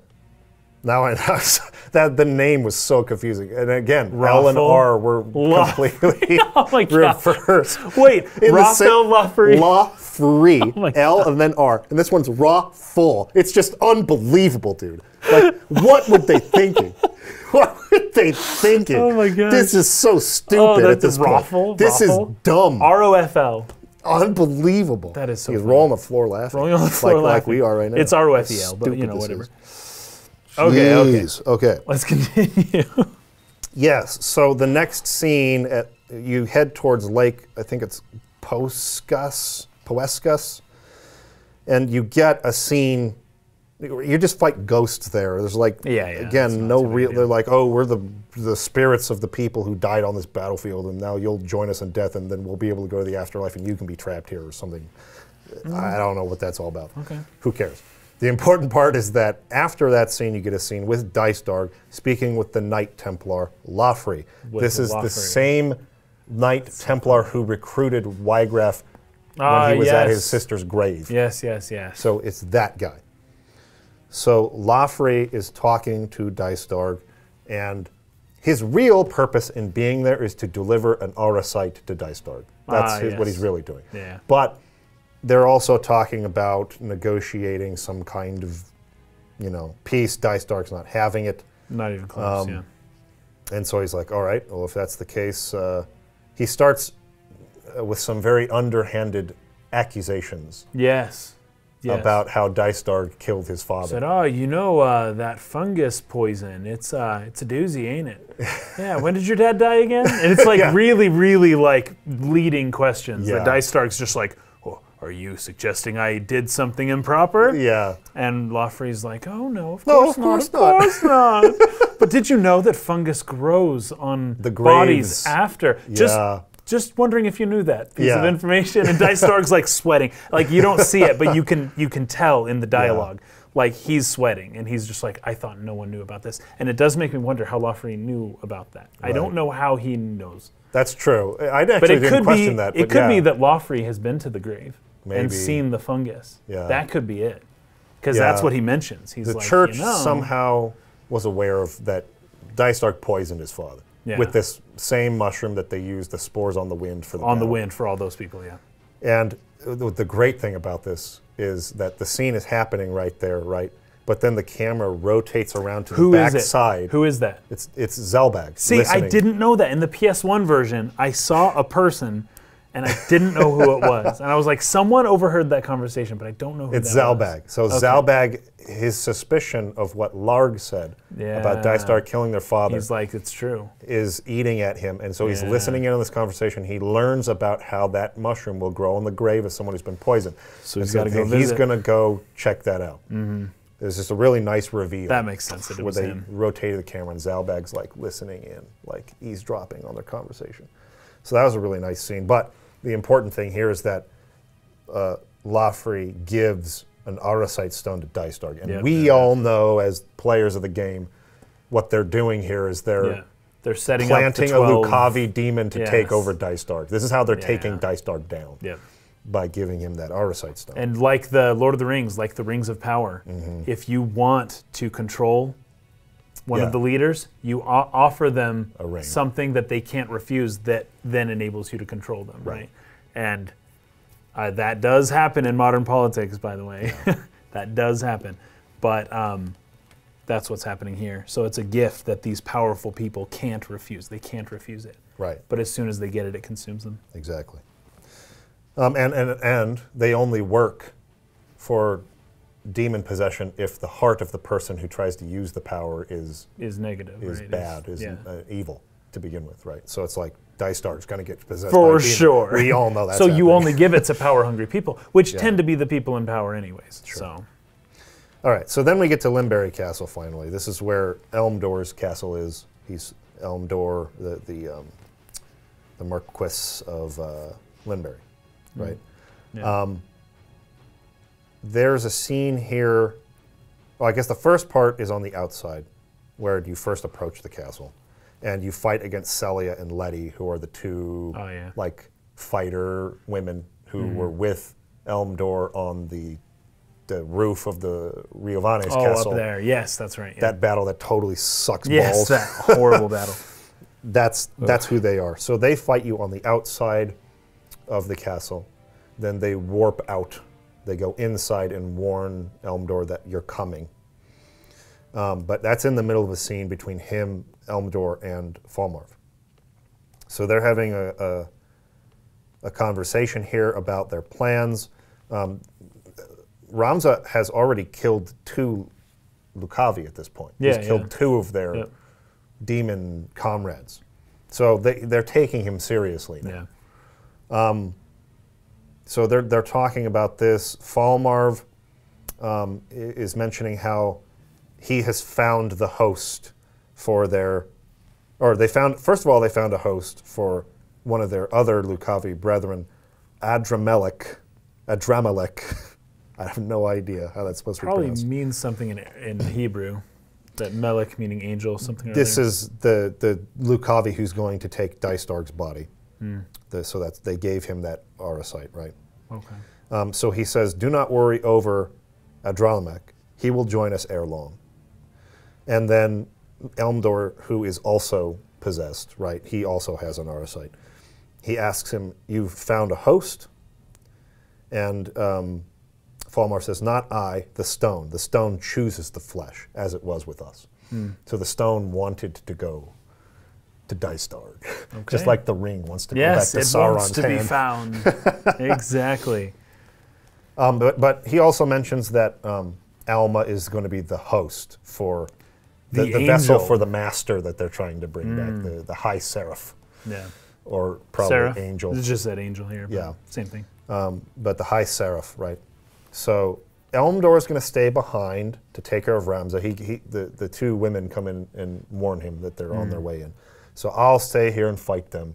You go take Alma to Mulande. Oh, yes. Where you're going to try and find an opening to the Necra Hall, or to the hell of this world. Yeah. Where you can then revive the High Seraph.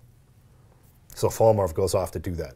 He's going to go and confront the High Confessor. That's his next point. Yes. Where he's going to try to find out, okay, how do I open the Necra Hall? Like, you know how I do this. Tell me how. They're going to make him tell him how. While Elmdor stays behind to try to... And High Confessor, that's like the Pope, right? Yeah, exactly. The Cardinal Delacroix was second to the High Confessor, who is, I think, basically like the Pope. Like the top leader. And I guess their sort of like base of operations is in a city called Mulande.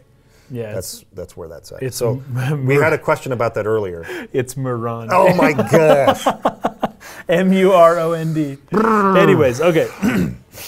Yes, Mulande. We were questioning, I think, in last episode, like where these people were from, because there was a confessor who came to arrest Ramza at the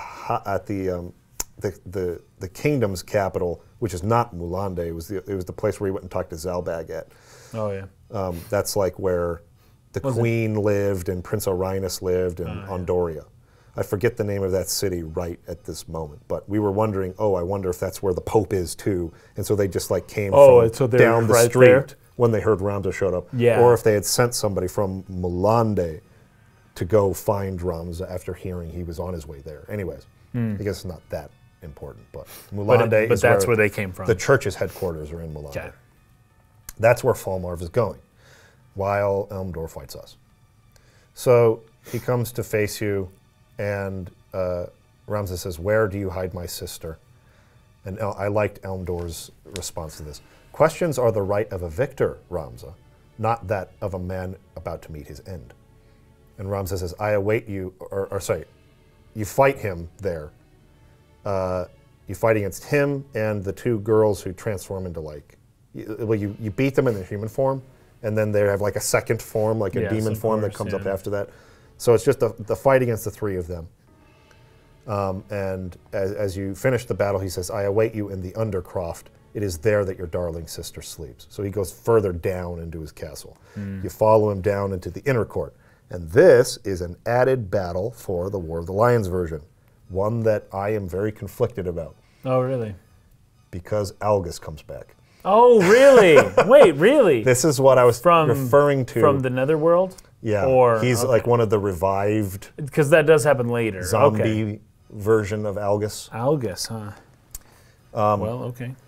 A lot of people, and but there were other people who came back too. I'm trying to think of who the other... Well, Zalbag later. Zalbag. Does. Oh, that's later. Okay, yeah. You're right. Trying to think, was there another one? Another person who came back to life as a zombie? I don't think so. I think this is the first instance in this version of the game. But there's a lot of people, and I agree with the sentiment to a large degree, who are like, "Oh, this battle's totally unnecessary. Why would you bring Algus back? How does this serve the plot?" It's a fan favorite. Yeah, it's like it feels like that. It feels like these people who grew up playing Final Fantasy Tactics will like having one more Algus scene. Get to kill him again. I'm not sure that I do, and I'm not sure that I believe this serves the story at all. I feel like this shouldn't have been added. When they made this War of the Lions version, how much of a say did the original director have? Matsuno was involved in War of the Lions. I guess we could check that and see and like fact check ourselves or put it in the pinned comment or something. Okay. But I don't believe that Matsuno was involved in the War of the Lions version of the game. Well, then that makes sense. So, anyways, I don't think that this scene helps the story that much. I don't think the scene belongs. But it is interesting to bring up. So he comes back, and meets you as you're going down to try and pursue Limberry, Elmdor. And Ramza says, Argoth, I thought you were dead. And Argoth says, dead? Oh, Ramza, your mind's as common as your friends. I did not die. I was reborn, chosen by a greater power. So it's the same exact thing that happens to Zalbag. Yeah. So it's not like you can't just like point to this as if it's this isolated thing and be like, they just did this as some excuse to bring Algus back. I mean, you can into a sense, but it's not like unprecedented. Zalbag is also revived in this way later. Yeah. So it's not like it's totally out of bounds. Yeah, it's part of the for world. the world of Final Fantasy Tactics. But there is something to it that feels unnecessary, and I don't For particularly sure. love this. And I think being it's added. better for a moment like that to happen with somebody you cared about. Yeah. Where it's like, oh my gosh, I have to fight the zombie of the beloved my brother. Yeah. Exactly. That's more impactful than you learning about it through, oh no, this person's a zombie, but I hated him anyways. And even if he wasn't a zombie, I'd still kill him. Yeah. But it's like with Zalbag, you only There's have a to kill him because conflict he's a there. zombie. I don't want to kill you. Yeah, I feel like it devalues it a little. That's how I feel. But I did like that at the end of the battle, he's calling to his mother as he dies again. Oh, no way. Oh, jeez. So at least I like to see Algus for the second time suffer a little like more. that. Jeez.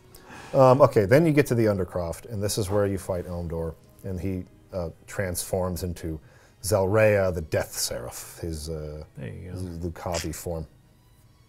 Meliadol comes back. Oh, yes. This That's is where interesting. she sees for the That- first that time we were that right. what we were telling her was real. Yes. And there's some conflict in this because her father is involved in this, too. Oh, yeah. And this is where she learns, like, wait, is my father Also still with a it? Lucavi, And we're like, yeah. no, he's gone. Your father's already lost. He's already dead. But anyways, you fight Elmdor. Meliadol kind of comes in the middle of the battle. But you win that fight, and you have a really good conversation with her at the end. And they're contemplating why the Lucavi have all this power. They could wipe out armies at this point, but they haven't really used it yet, right? Like he's talking about the slaughter back at Riovanes. It's like if the Lucavi are this powerful, like why aren't they moving yet? Like what are they waiting for? What is it that is holding them from like just causing havoc and just taking over by force? And so they're not sure. They feel like there's something missing that they don't understand yet. And then she reveals to Ramza that Dystark was given one of these stones. And this is what causes him to race back. Yeah. Because another thing Limberry says, I can't give that which I never had, in reference to Alma. So he's like... Yes, well, in the way he said it in PS1, he says, well, okay, he doesn't necessarily say it this way. My note says, the princess is in another castle. That was the note that I took. That's true. But he told us, he said, Alma is here, so those people have no integrity. Yeah. But yeah, he's like, Alma's not here. It was all a distraction. 'Twas a ruse. To keep him from following Falmarv and to kill him there. But it's like, Alma was never with me. I never had Alma. Falmarv has Alma. So I can't give that which I don't have. But he deceived him into thinking he's got her down in the Undercroft. But she was never there.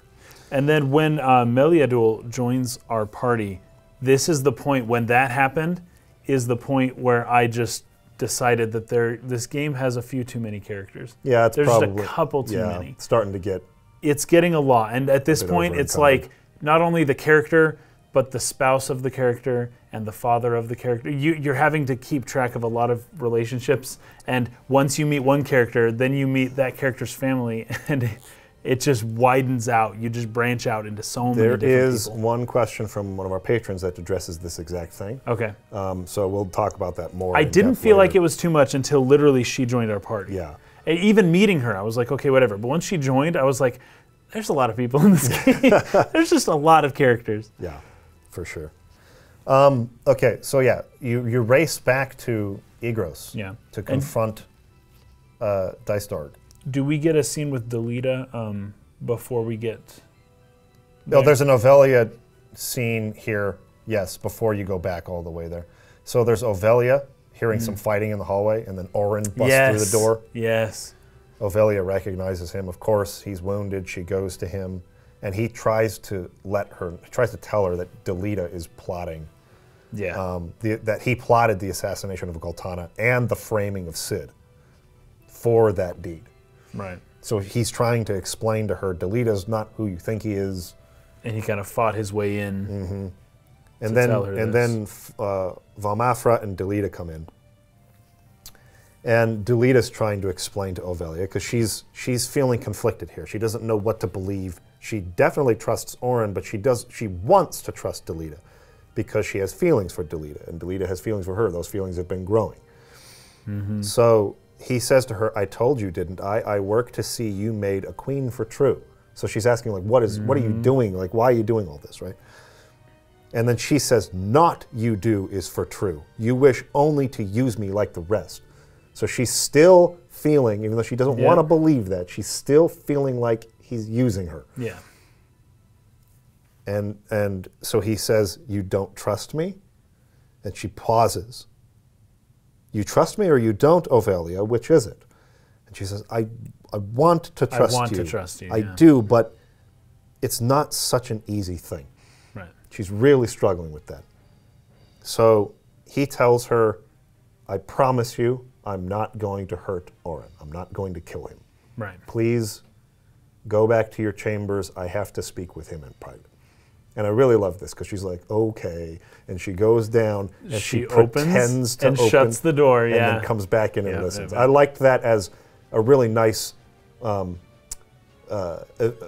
of agency for the character. They're Sure. giving her a moment where she can make her own choice, particularly in a story where she has none almost the whole time. She's being dragged around all the time. And here, it's just a nice moment where she's taking some control a little bit. Yeah. And like saying, no, I will listen in on this. I'm not going to let do you as I'm use told. me. I'm not going to do as I'm told. So that's a good, Delita asks her the question, don't you trust me? Yeah. And she can't answer in words, but she answers in her actions. Yes. Right? So as soon as she leaves, she shuts the door and steps around the corner to listen. And that is the answer to the question. Yep. Do you trust him? No. No, I don't. But it's shown and not told. And it's beautiful. I love it. So Delita goes on to say he's planning on bringing down the northern sky and making the High Confessor answer for his crime. So he's wanting to do both things. And this is where his number 2 assistant kind of gets a little uneasy. Yeah, she's not sure. She's like, wait, because she didn't know his She didn't know that he was plans. planning on taking the church down too. Yes. So he says, a common-born squire takes the reins of a knightly order and leads a wayward kingdom from the midst of chaos. The masses yearn for a hero. I will give them what they wish for.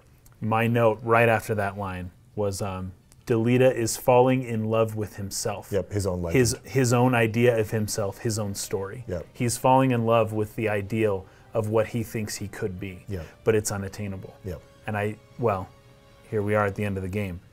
He cannot attain that ideal. It's unattainable, right? So he's falling in love with the fake thing of his own creation. Yeah. That's a great point. And I love Oren's response to that, which is using Ott and all to forge your legend, which is basically a direct accusation of his consequentialist attitude. You're just telling your own life story, but you're killing people to do it? You'll do anything, anything for that? Yeah. Anything at all. There's no boundary you won't cross. Just so that you can be this cool story that people can be like, hey, he was cool. And Delita's response to that is that so wrong? Yeah, jeez. That's you're gone at that point. Yeah, you are gone at that point. Yeah, too far. He has fallen in love with his own himself, his own idea. And that's the point where Valmafra pulls a knife on him and threatens to kill him. And he's like, I'm unarmed. Here I am. Like he opens his arms. Like if you're going to do it, you better do it right now because you're not going to get another chance. Yes. This is the time. Yeah. And she hesitates. And because she hesitates, he says, well, you can't blame me for this then. And he rushes her, and she screams, and the screen goes black. Yeah. I guess the assumption would be there that he kills her. That he kills her, yeah. That's it, yeah. Anyways, we'll come back to Yeah, we'll come back to that. But that was a really good scene. It was a really great scene. It was really fantastic good. Scene. Phenomenal scene. One of the better ones in the game, in my opinion, again. Okay, so then we see the scene where Zalbag goes to his father's grave and confirms that the moss fungus is growing on it.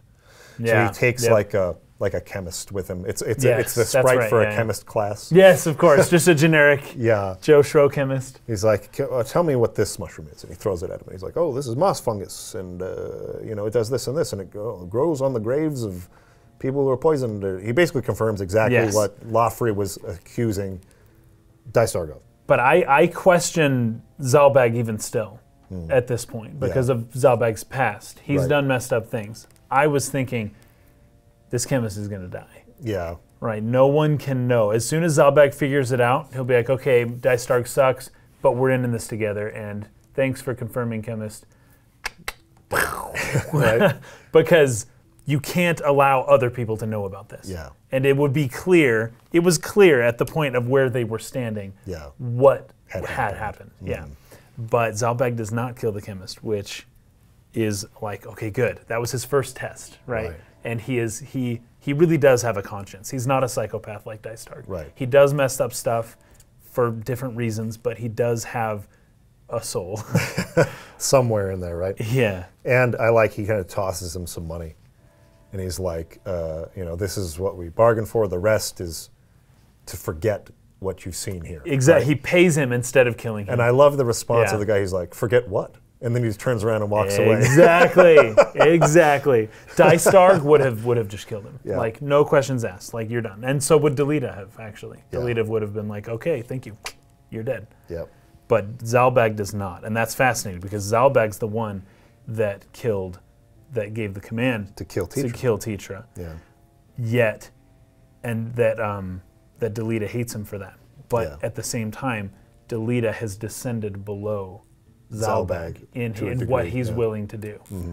And that's, I mean, that's crazy. Beautiful in a storytelling sense. Poetic. It's poetic. That is incredibly poetic. And Delita would just have no idea that he is really below the level of Zalbag. He has become worse than what he hated at the start. Even maybe worse. Maybe not worse than Dystarg. Not Dystarg, but Zalbag. But he's worse than Zalbag. Because Zalbag's the one that he would really have beef with. Yeah. Yeah. All right, so there's another new battle to War of the Lions against Cletien, who, I mean, this is kind of funny because we're talking about so many characters being introduced even at this late stage in the game, right? This is another one of the Knights Templar, and he's a boss once you get to the Necro Hall section. Oh, but it's like you've never seen this character before. And then all of a sudden he's one of the Knights Templar that you fight in the Necro Hall. So they added a battle to introduce this character here before you go there. And it's kind of an interesting scene.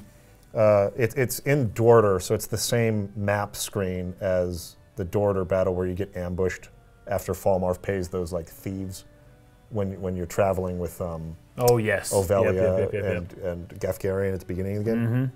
So it's that map screen as you're heading back west towards Egros. And he introduces himself. He says, I come in Lord Falmarth's stead to see his will made manifest. And he uses like a type of time magic that freezes Ramza in place, so he can't move. And then he's going to cast this spell that will like kill him for good, but the spell is reflected and hits him instead. And he's like, what? And then Meliador comes out. And she basically saved Ramza at that point. And she has a conversation with Cletien about her father. Is it true that my father is a Lucavi? Is this like really happening? You have a battle there, and in the end he says, you have eyes, go see for yourself, and then leaves. So that scene I thought was a nice addition. To one, introduce who Cletien even is. Two, to have Meliador a little more for her. A little more. Because part of the reason I felt like we had too many characters with the addition of Meliador is that we didn't know anything about her, and all of a sudden she's here. She has her own extra little plot line that I have to think about now, but I'm just not too concerned with it. I don't really care about her or her plot at all. But the more you can develop a character like that, then the more it's meaningful, especially if she's going to meet her own father. It just adds that little extra bit. It was like You saw her when she tried to fight you at the beginning of chapter 4. You killed my brother, I'm going to get you. And then you don't see her for a long time. And then she just kind of shows up at Limberry Castle again and is more or less used to give you the information that Dystark's going to become a Lucavi. And then it's like, oh, you don't see her again. But at least here, it's like there's at least another scene where we can see her struggling with this idea of her father being Lucavi, coming to terms with the reality of what happened to Isilud, the fact that Ramza is not the murderer or heretic she thought he was. Just a little more time. We just needed a little more time with her, if the story cares about her. I'm not entirely convinced that that was a correct addition, but I don't know. It seems to add. It seems to add to the theme and to the story in general. So, but if you're going to do it, you know, give me more than just like 2 scenes, you know? Yeah, for sure. So then you arrive at Egros Castle. As Ramza approaches the castle, he sees Zalbag's mount on the outside. He's like, ooh, Zalbag's here, right?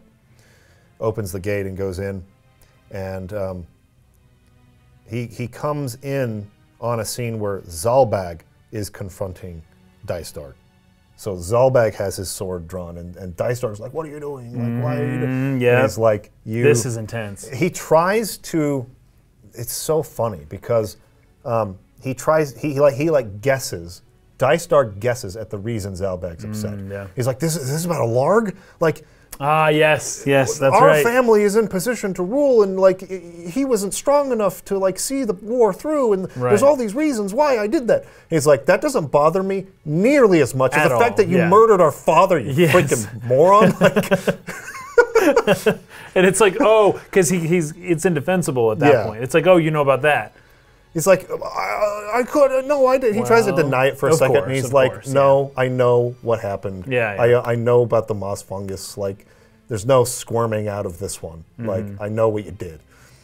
So he calls in his guards, and Zalbag is surrounded. So he's about to fight off all of the Hokoten Northern Sky guys plus Dystark at the same time, but then that's when Ramza rushes in with the party at the last minute. And so there's this face-off where you and Zalbag are going to fight together to bring down Dystark. It's a really kind of cool, intense moment. And then, as you finish that fight, Dystark uses the Aura Sight and transforms into Adralamek the Wroth. There you go. And this is when that demon says, "Fool of a brother, heed well these words, the last your ears shall hear. Slain by my hand our father Barbaneth. This war had brought our house its chance to rule. He will but watch as history passed us by. His due I granted him, no more, no less. No sword yet wrought can parry poison's kiss." So I didn't bring this up in the last episode because it was really long and we were going on for a very long time. And it was at the very end. I was like, we just got to get through this. Batteries were going to run out. You had to get back on the train. Right. All of the Lucavi speak in a in what's called iambic pentameter or pentameter, which is like a poetic structure that was used by Shakespeare a lot. The idea of it is that each line has 10 syllables made up of what are called 5 iambs. And an iamb is like, it's a foot, but it means a non-stressed followed by a stressed syllable. And they alternate like that. Non-stressed, stressed, non-stressed, stressed, non-stressed, stressed, all the way up to 10 syllables. That's one line. Then the next line. So all of the Lucavi in their Lucavi form speak like this. And so I was talking a little bit about how their form of speech changes a bit in the last episode. It's like the way he talks is different in the Lucavi form. And it's because they're using iambic pentameter when they're speaking. They're speaking poetically. Oh, that's fascinating. In a structure like that on purpose, right? So if you count the syllables as they're talking, you can count all the way up to the 10, and it always follows that structure.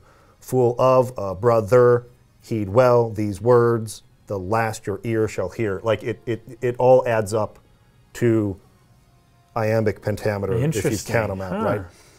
He would but watch as history passed us by. Interesting. Right? His You'd due have to say I granted him, no less, no more. Wow. Right? So it always adds up to 10 per line.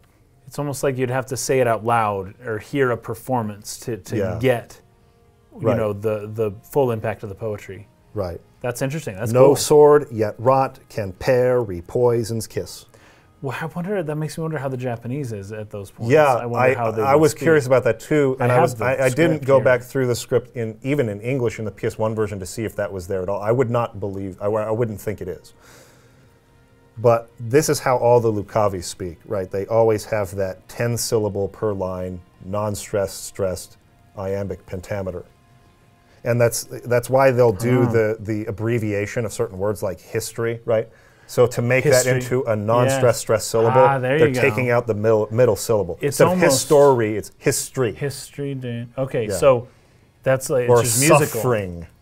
Yeah. Instead of suffering, it's suffering. So yeah. So it's just like a more musical. He would kind of but way. watch as history passed us by. Bam. Iambic pentameter. His due I granted him, no more, no less. No sword yet wrought can pair poison's kiss. They all have that. Every line of Lucavi dialogue in the War of the Lions version follows that iambic pentameter. That is really cool. Yeah, it's awesome. That's really cool. Iambic pentameter is a type of metric line used in traditional English poetry and verse drama. The term describes the rhythm or meter established by the words in that line. Rhythm is measured in small groups of syllables called feet. Iambic refers to the type of foot used. Here, the iamb, which in English indicates the unstressed syllable followed by a stressed syllable, as in above. Pentameter indicates a line of 5 feet. So 5 iambs. An iamb is made of a non-stressed, stressed. So 5 iambs per line. Okay. Iambic pentameter. That is what it's about. And then the rhythm of it is kind of like, it's likened to a heartbeat. But dumb, but dumb. Yes, but exactly. But It's dumb, a beat. but dumb. Yeah. So that's one line. But bum, but bum, but bum, but bum, but bum. 2. That is how all the Lucavi speak That's very cool. in Final Fantasy Tactics War of the Lions. PS1 does not have that. I don't think it would. I don't think so. And as far as I can tell within the Japanese that I've looked at, there's a ton of ... dots, but I'm not noticing any Japanese poetry that's standing out. So Yeah. So he ends up killing Zalbag. The demon does. And he turns on Ramza and says, "So now on you, Ramza, my gaze alights." If we read that in the beat. "And so on you, Ramza, my gaze alights. nice. Now no regret, a traitor's recompense." It's musical. Yeah. Can So just now on you, write a melody for this Ramza, now. my gaze alights. Now regret, a traitor's recompense. It sounds like Shakespeare. Yes. Because this is what he wrote in, like, a lot. Yes. Yeah. So it has that Shakespearean feel to it nice. when the Lucavi talk. So it's pretty sweet. You kill him. You rush to Mulande. This is the city where Falmarv went. And High Confessor Marcel is there. They, like, stab him and wound him, but, like, not fatally. Like, he could still be helped. For But a it's like, bit, yeah. you're going to buy your life by telling me what I want to know. How Yeah. do I open the gate to the Necro Hall? What do I have to do? You know the answer. So you buy your life back by telling me, Yeah. basically. And Lafrey's there and Falmarv is there. He says that the gate is at the lower levels of Orban Monastery, where the game more or less began. It's like you have to go Yeah. back to where you began. Nice kind of bookend Yeah, sort of sure. feel to that. That's where it's at.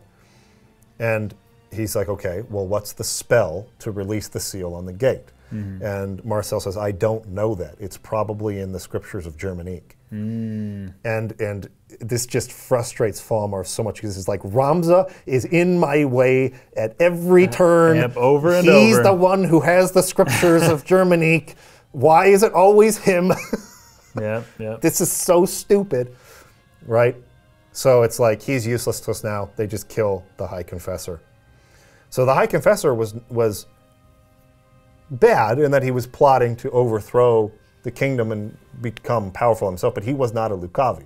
No. He didn't have an aura sight. So the Pope Right. of this church was not a demon Right. and was not in on that at all. He just wanted the church to become the power or the Sure, reigning more influential. influence Yeah, in yeah. the kingdom.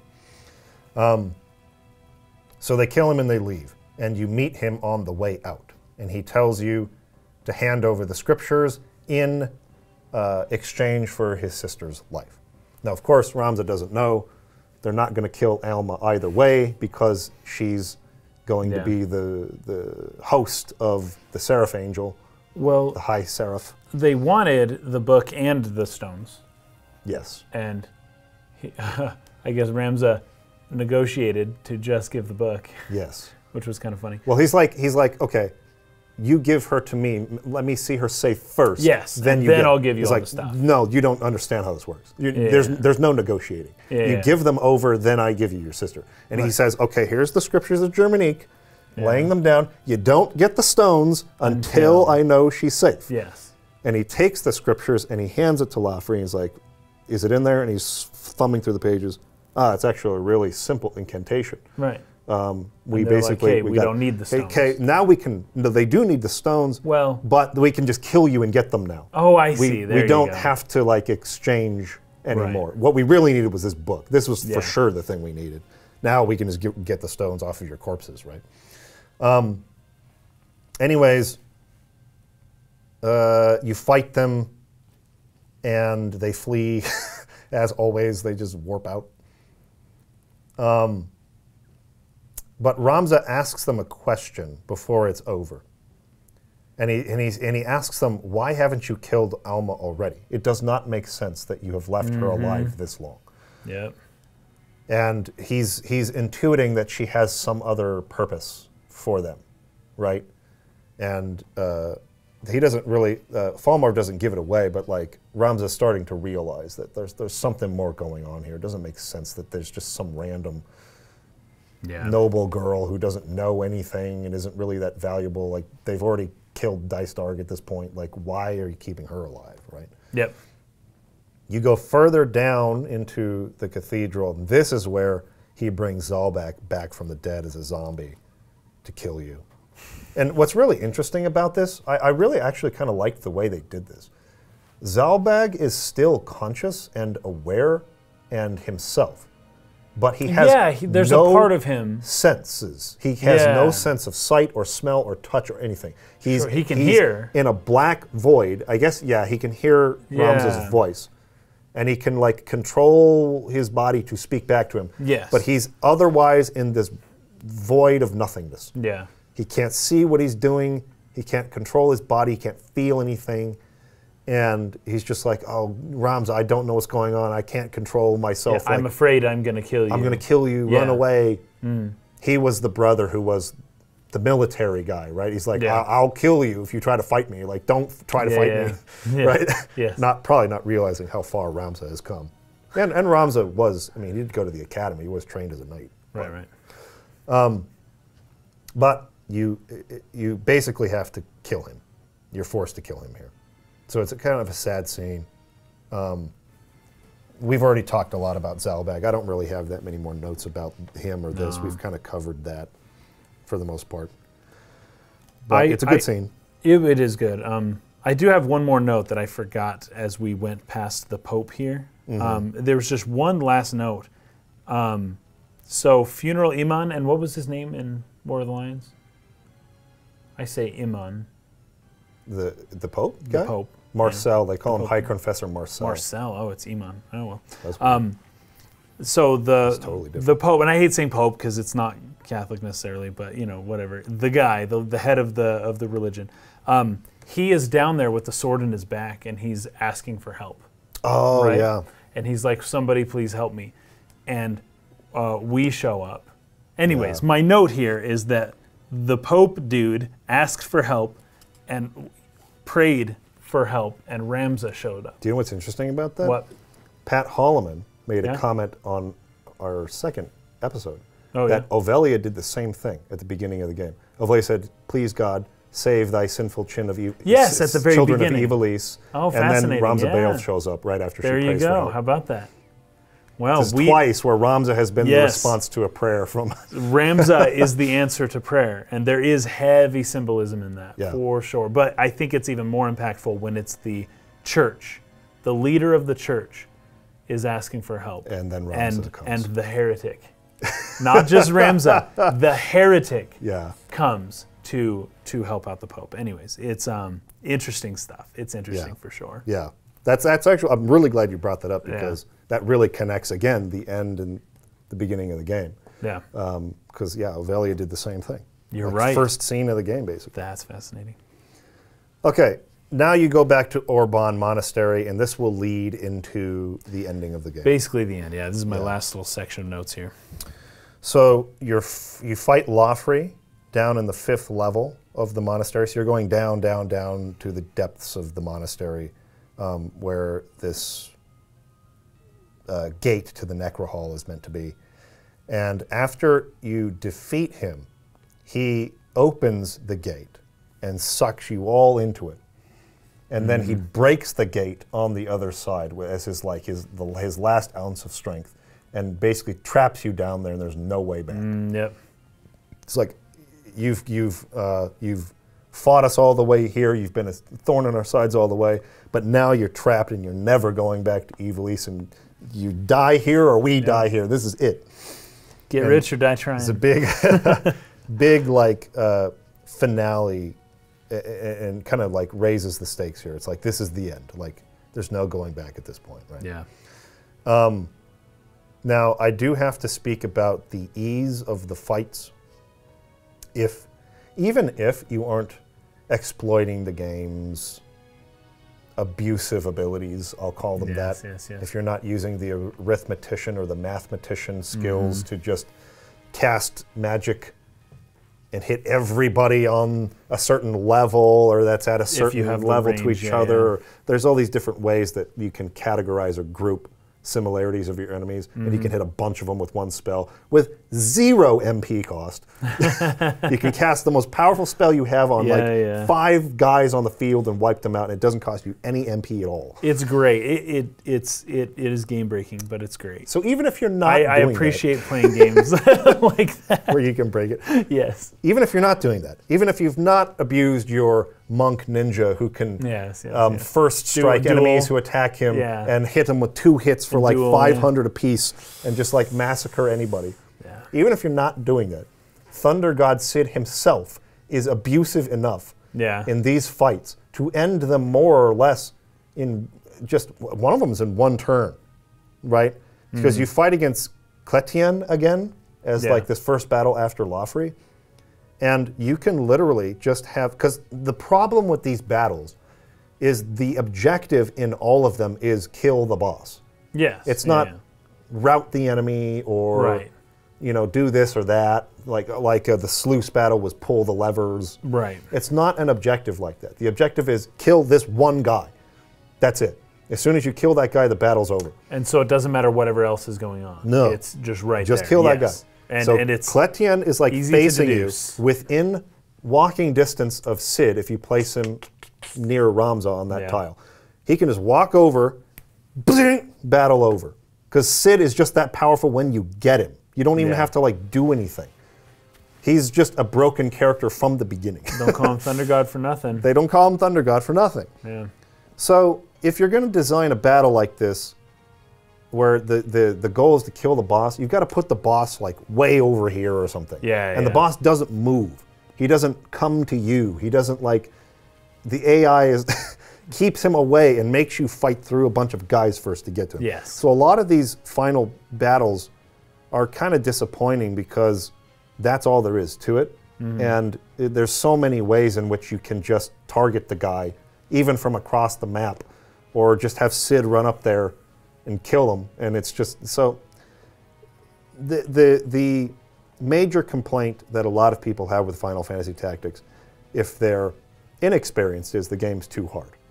If they're experienced, this game's way too easy. It's like both things at once. And it's so strange. That's probably a knock to game design, just in general. Games shouldn't be like that. So I agree. I think that's the one problem with Final Fantasy Tactics is it's too steep difficulty in the first chapter, and then it rounds out, but then there's a really sharp spike at Riovanes. For a little bit. And then after that, it's just like... smooth sailing, It's just like totally dies off completely. And that's when you want your most difficult battles at the very is at the end. You'd prefer. You want to ramp up to that slowly. Although I kept wondering, because one of the few notes I took here is that there are just tons of battles in a row. Yeah, it's a lot. Like Feels after rushed. new stage, new form. You know, you just keep fighting over and over. And now they're easy, but there's always the thought of, okay, but what's the next thing going to be? Yeah. That might not be easy, right? Yeah. And then when the game's over, it's like, well, at least I fought a ton of battles. Yeah. You know. And so, I mean, a lot of people would even say that it doesn't have a lot of replay value because, Oh, yeah.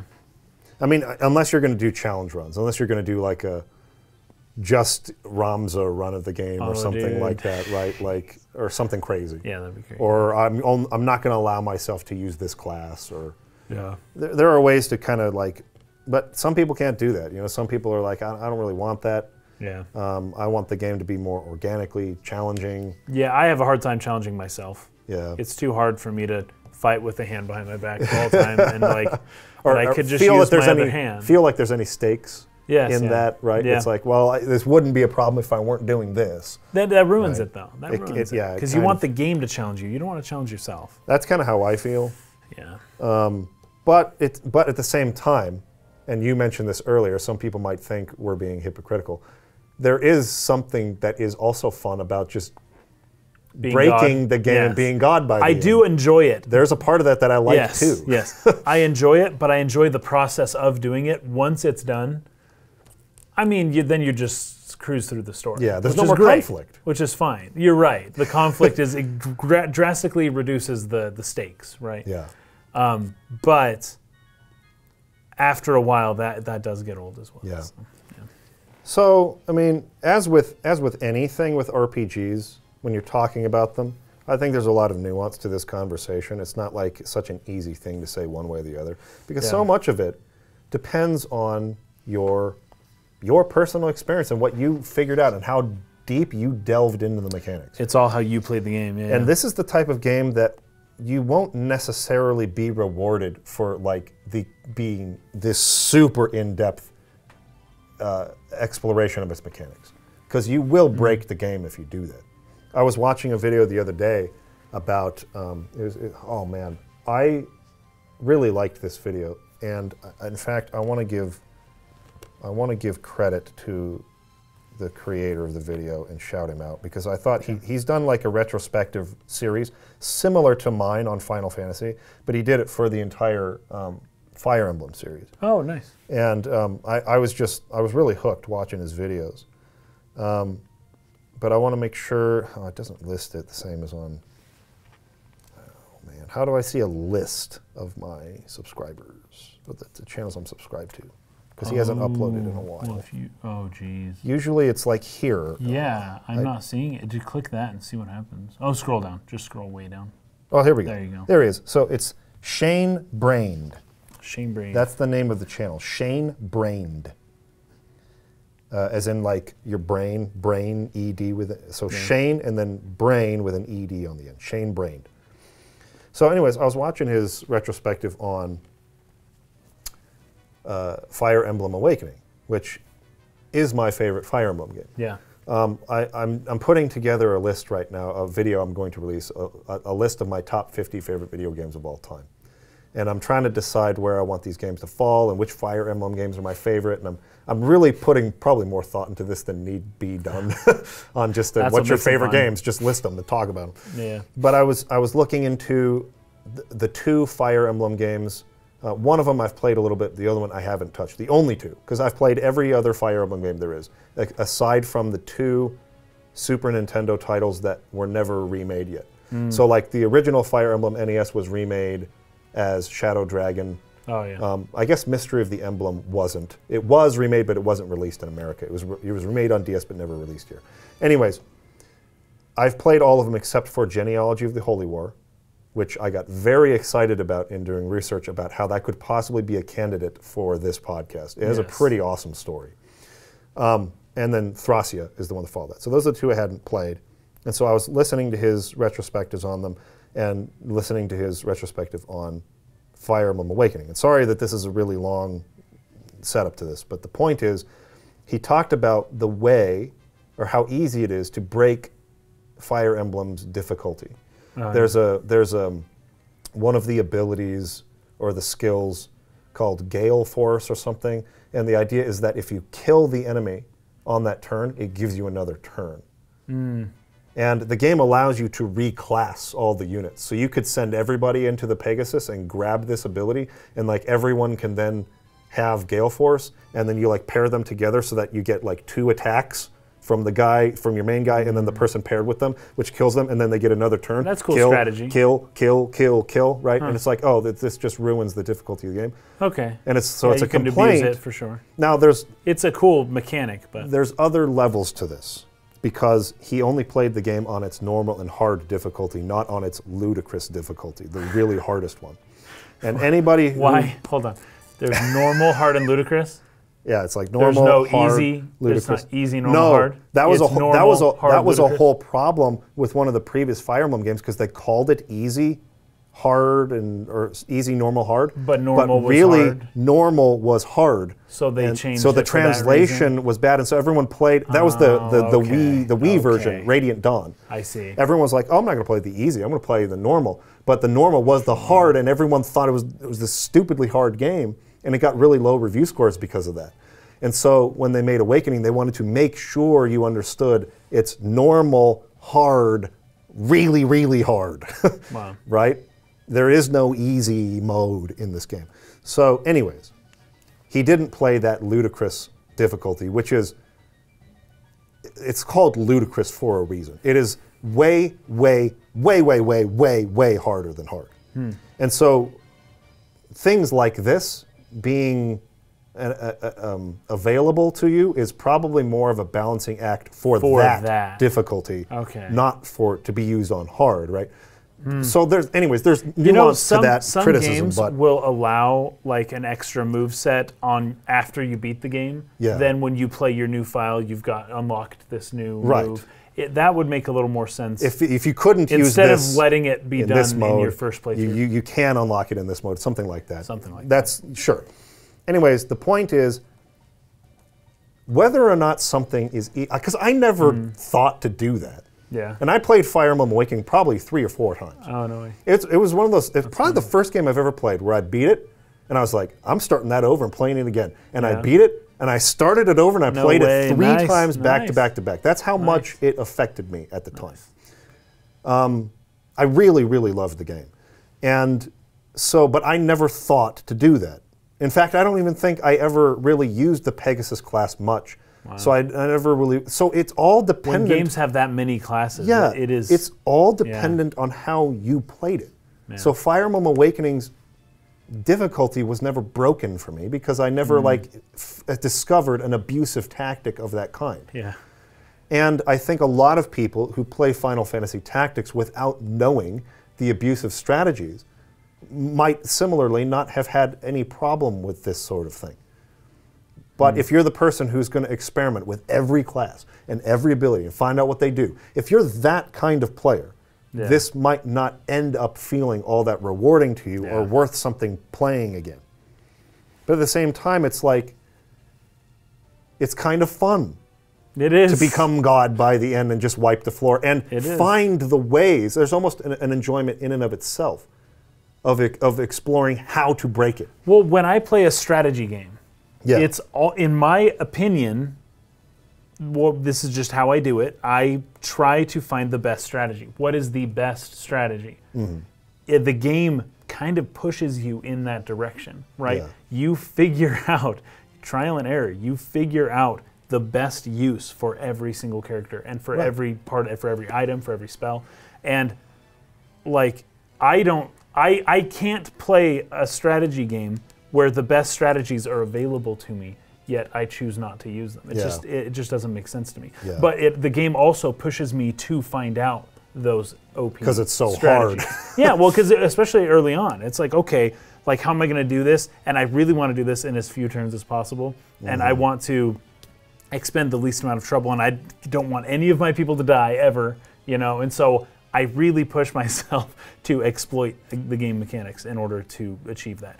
And so however that ends up, I actually feel very proud of myself. Sure. That this was a strategy game, and I came up with the best strategy. Yeah. And that's like, it's a point of pride. I think that could be rewarding in and of itself. Sure. Even if the final boss dies in a turn, it's like, It's because I you figured out exactly how to do that. It's not I'm just a genius, yeah. right? Yeah, it's not just that you leveled up your character so high that you're invincible. It's like, no, you thought about this. Yeah. This is you. This was a skill-based moment, you know? I talked about this, I think, a little bit. I can't remember how much we did in the last episode because it was a week ago, and we talked for like 4 hours. And it's not up yet. Yeah. But the battle against Wygref is really hard spike in this game at Riovanes. Yes. And I was watching myself play it as I was reviewing the scenes, and he was wiping the floor with me because my Zodiac compatibility was really good for him. Of course. So he was doing additional damage to me where he could wipe me out in 2 turns. And I was like, how on earth do I survive this battle? This is crazy. So I'm in the menus afterwards. I'm watching myself kind of do this. And I was trying to remember what my rationale was behind this. Because I took off his armor and put really bad armor on him on purpose. Oh, really? And I was like, what am I doing? Like, why did I exchange that armor for that? That's going to lower his health, which means he'll die faster. Like, why would I do that? Yeah. And then I put on a passive skill or a reaction ability that was critical HP healing. So you would go to critical quicker. I was purposefully allowing him to put me in critical mode so I would get a full heal, and I would loop the battle like that. Perfect. So that every time Wygref attacked me, I just healed anyways. But a strategy game is asking for you to do things like that. because I couldn't beat him any other way. He's too strong. And that's okay. Yeah. And that's okay, because whatever the best strategy is, you're going to find it. And so I don't even consider it game breaking. If the game lets you do it and it's a strategy game, right, that's just good strategy. Yeah, because the other part of it too is that bravery, whatever your level of bravery is almost like the percentage chance that reaction ability will actually work. So I buffed my bravery all the way up to 100 so that it was a for sure thing. That anytime he hit me, I would heal. And then I could sit there and buff my speed and buff whatever else I wanted for the next phase of the fight. And I was fast enough to get 2 turns in so I could just go kill Belias right away before he gets a turn at all.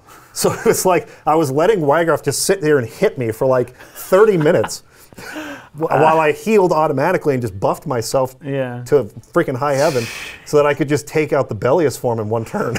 So, like, that's cool. It is cool. That's cool. And it's a creative solution. Right. It's creative to think, to use a move like that and to reduce your own. It's like every now and then you're playing like in an NFL game, right? Yeah. It's like 3rd down and they purposefully take the penalty because they're too close to the field goal post. Right? They're on the 1 and they got to kick a field goal, but the angle's awkward. So you purposefully take a penalty so that you have a better angle. Right. It's like you purposefully decrease your odds, but it actually ends up increasing anyways. It's just good strategy. Right. It's just good strategy. So anyways, hopefully that can start a discussion kind of about like difficulty in strategy games or in RPGs in general. Yeah. I never really give much. Strategy games in particular, though, I'm okay with this. Whereas RPGs, it's not asking for you to do the same things. A strategy game is asking for you to break it. Yeah. Kind of depends. Like Shin Megami Tensei is very different from. It's more complicated, right? Super Mario RPG. Or Yes, like that, right? Of course. But, anyways. Okay. I never really give much weight to this idea of, this RPG is too easy. It should be harder. It's like, how experienced are you, person who's saying this? Yeah. How many RPGs have you played in your life? Probably like well over 100. Probably 100, yeah. You can't approach something being like, this should be designed for me. Yeah. It's going to be designed for as many people to buy the game as possible. Exactly, yeah. Hopefully the designers can keep you in mind and give you an added difficulty level or something like that. The difficulty seems to make sense. If it's Vagrant Story, I guess he's just going to tell you this is for the hardcore and no one else. Yes. So maybe seek out those experiences that are here and there. But anyways, that's enough about gameplay, I think. Well, you fight Saint through Ajora. Cletien, you fight through Fall or Barrack, who's also after that.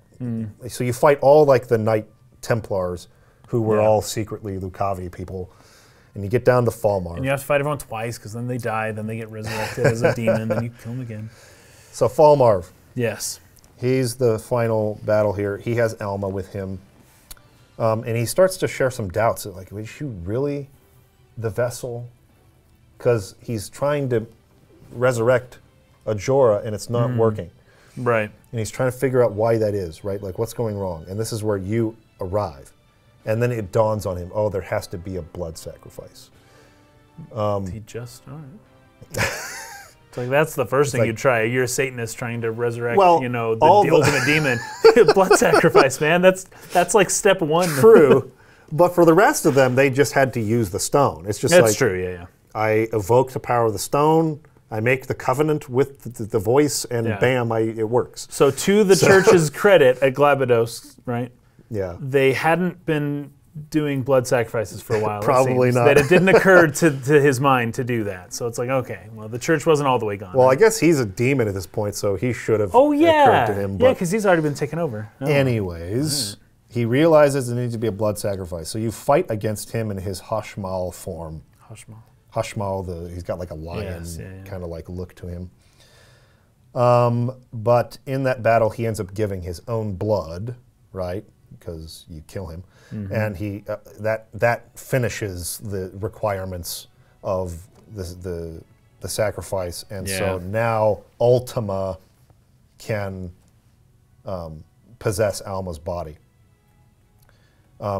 Your defiance reaps you not, but death's embrace. I love that line. Your defiance reaps not, but death's embrace. Right. So it follows that iambic pentameter structure. So yeah, you have to fight. But there's almost something that happens where the body gets split. It's like Alma ends up normal over here, and then Jorah is here, and like the white-haired. Yeah. Well, at first, Alma's kind of fighting the presence in her body, but at some point there's a split or something that happens. I don't really quite understand how or why that works, but like, because that's not what happened with any other people. Maybe it's because Alma is a good-hearted person where the rest of them are evil and they were able to be possessed. So she fought the possession somehow because she wasn't an evil heart to begin with. Right. I don't know how it creates a separate body when they split. Someone else will have to explain how that works. I was a little bit confused by that. But Alma is normal Alma over here, and then you have the white-haired Alma-looking person who is a Jorah Ultima, who you fight as the final boss against some other demons. And anyways, there's a second form to that. Yeah. The final form grows wings, and it's pretty cool design and everything like that. There's not much to say about it. I didn't take that many notes. It's kind of a cool I didn't final either. fight. I went from tons of vows in a row to, wow, please explain that ending to me. That's my next note. I kind of skipped over everything. Because as soon as we kill it, I mean, Ultima, it's not obvious what happens, right? Yes. I mean, it seems like the whole screen turns to white or something, and everything blows up. Yeah, you're on a ship in like the deep underworld, and you just don't really know exactly what happens, right? But then the game's like sort of over. Yeah, well, then you get the scene at the funeral. They're having a funeral for Alma. Yes. And they're like, oh, she died so young. Oh, what a tragedy. Oh, they never found Ramza's body. What a horrible end for As House soon as they Beowulf. say that, it's like, oh, they're still alive. Yeah. Which I would assume anyways. But. Oren shows up with flowers at the grave site with Falmar, or Valmafra, sorry, not Falmar. Yeah. Oren sort of talks Delita to the did not grave. kill her. No, he didn't. So that's the reveal there that Delita didn't kill Valmafra, right? Which is kind of nice. Yes. But Oren goes on to basically, just kind of let you know what the situation is. Delita has become king. Yeah. He's married Ovelia, so she's queen and he's the king. And things are calming down now. Like, we're getting back to like kind of a better, things are on the up in the kingdom, so to speak, right? He says, when Valmafra revealed herself for an agent of Molande, he made it appear as though he'd kill her, then let her run. I think he must have caught a glimpse of himself in her, a tool manipulated by Lord Falmarth. So he was going to kill her, but then he saw himself a little bit. Yeah. So it's so interesting with Delita because there have been moments when he has gone past the threshold of becoming what he hated, but then in certain moments he's able to stop himself. It seems like in the moments where he doesn't have to kill the person, he doesn't have to. Yeah. Like any time he felt like he had to, that was that. But in a moment like this or some of the others, it's like, well, he could still accomplish what he wanted without killing them, and there was really not much of a threat at all. Yeah. And it was in those moments that sometimes, it's like 50-50, I guess, flip a coin. But sometimes he would still kill innocent people that way. But sometimes he wouldn't, I don't know. But they would seem like those were the times. He never wavered when it came to his mission, what he was actually trying to accomplish. Yeah. So. Yeah. So, he also never learned about the fate of his father. All those people, Agrius, anyone who went with you. And so it's a big mystery. And so he's kind of asking it, like, did my father make it out, you know, because Cid was with us. Yep. And it's like, as he's in the middle of saying this, Ramza and Alma just like run past on chocobos, like right past them. Yeah. And that makes him wonder, though, like, am I seeing ghosts? Yes, that's kind of the part that makes this ambiguous, this ending. Yeah. And it's actually a point of contention, and it's meant to be, I think it's a little bit meant to be left up to the interpretation of the player. Yeah. Whether or not they all perished in the Necrohall and died, or whether or not they found a way out but just left Evilise. Yeah. There is direct quotes from Matsuno, which I will read to give his official version of that. Okay. But there's also, even if you wanted to say that he left the company, and so like Square Enix gets to decide like the true canon of this, right? Yes. Even if you're that person, Ramza appearing in Final Fantasy XIV's Evilise raids is also, I haven't played him so I don't know this, but apparently it's also some kind of confirmation that he survived the events of Final Fantasy Tactics and lived on after it. So, in short, yeah, the answer is that they survived, if you ask Matsuno or if you believe the Evilise raids. Yeah. But I think at the time this came out, it was left unclear. Yeah. And people could kind of like debate which version they liked better, whether they died and he was just seeing ghosts, or whether Alma and Ramza just left everything behind and went to set up a village for people to come and like find refuge from suffering in the wars and things like that. Okay. During the credits, there's a cutscene. There's a scene that plays kind of with the chocobos running. Yeah, and they have a nice one, a new redone one in War of the Lions as well, where they're running through fields on the chocobos as the music plays. And I copied down. That's what I'd heard. The whole thing that Arislam writes at the end, because it's. Oh yes, there's a quote there at the end. Oh, it's so good. The way it's written, it's so beautiful. The way that this all comes together. The ending of this game is so strong. First of all, the music is just, I mean, top of the line S tier, like credits music, ending music. No, it's beautiful. It's very good. So good. Yeah, it's like movie style. Yeah. So, anyways, Orin is saying, "Oh my gosh, I just saw them running past," and I think Valmarfa's kind of like, "What is going on? Like, what do you think?" He's like, "Oh, they survived or whatever," or he's wondering that. But he promises to tell Ramza's story, and so that Ramza will not be forgotten in this, right? Yeah. That's what he makes his promise at the grave. Is like, you were really the hero of this war, but no one's going to remember you. But I'm going to make sure they do. So Orin vows to write that history and publish it and make sure that it's known that what his role was. That's what the Durai papers that Arislam is revealing for the first time many years, many hundreds of years later, probably. You know what's fun about that is that parallels the Germanique book in that everyone thinks one thing happened and then one writing gets uncovered many years later that kind of throws it into question. Right. And it's almost another bookend kind of thing, but I guess the Germanique shows up around the middle. But it's chapter 2. It's a motif-ish of sorts, but it's pretty cool. Right. So this is now Arislam's narration as Alma and Ramza are sort of riding off into the sunset on their chocobos through the fields. Visiting different places. Yeah. As they're doing that, he says, Ramza and his sister were not seen again. Oren Durai was left to ponder the mark they had left on history's page. I know not what brings men joy, of what drives them to great deeds, of what legacies they hope to leave. I know a lot less yet. But I do know this. The true hero of this tale was the man forgotten. Oren would spend the next half-decade assembling an account of all to which he had borne witness. His work complete, Oren presented this account, the Durai Papers, before the Clemensian Council, then convened for the selection of a new high confessor. However, the church, fearing above all else the revelation of the truth, seized Oren as a heretic and burned him at the stake. So the church tried to keep it a secret that they had been infiltrated by Lucavi during this time. Yeah. Well, they kind of had no choice. They would have to. The pen that inked them forever stilled, the papers then lay hidden for long centuries, forgotten even by the church that had concealed them. But I have found the truth, and so lay it for all to see, that his deeds might guide generations to come, that his name might receive the honor it's due. And it's signed, Arislam Durai. And you learn that he's the descendant of Oran Durai.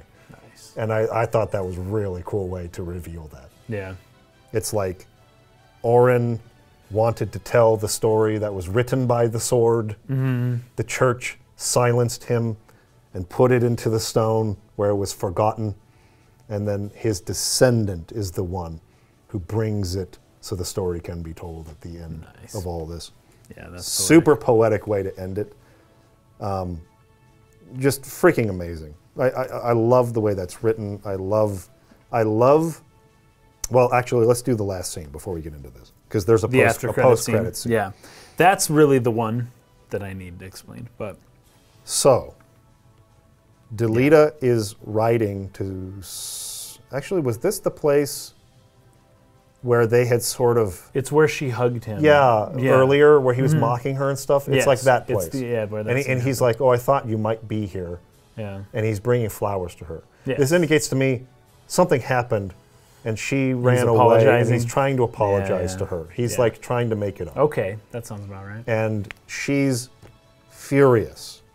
She says, how could you? You used them and all the others, and someday you'll cast me aside just as you did them. Yep. And she stabs him with a knife. And he's like looking down at this, and he sort of takes the knife out of himself, and he stabs her back and kills her. And the flowers sitting fall right on the her. ground next to him. Yeah. And then he kind of is wounded, and he falls to his knees, and he asks to the ether, but to Ramza, right? Did you get your end in all of this, Ramza? I got this. And this is where it brings it all together. Yeah. Delita did whatever it took to reach his ends. And the price that he had to pay was that he could not genuinely love or be loved because of it. He gave up his humanity, in a sense. He could not be trusted by his wife or anyone else. Anybody. And he used everybody, even those close to him, for his ends, and it turned everybody against him. That was the price of the consequentialist attitude. Yeah. Ramza gave up power. He was willing to let it go. Yeah. And in return, he found love of everybody. Everybody trusted him, joined his cause, saw his honor, wanted to follow him. He earned the love and adoration in exchange for giving up the privilege and station and power. Right. And so this is the result of the two paths, right? The tragic paths of friends that go opposite directions and try different ways to achieve the ends. Yeah. And Delita was the one honored and remembered in legend and history, and Ramza was forgotten entirely, and he was okay with that. It did not bother him that all the sacrifices he made about the legacy, were not remembered. didn't care. Yeah. And that brings the whole theme really to a close in a very powerful way, and a really sad scene in the end. And it just leaves you feeling like, oh man, like that sucks.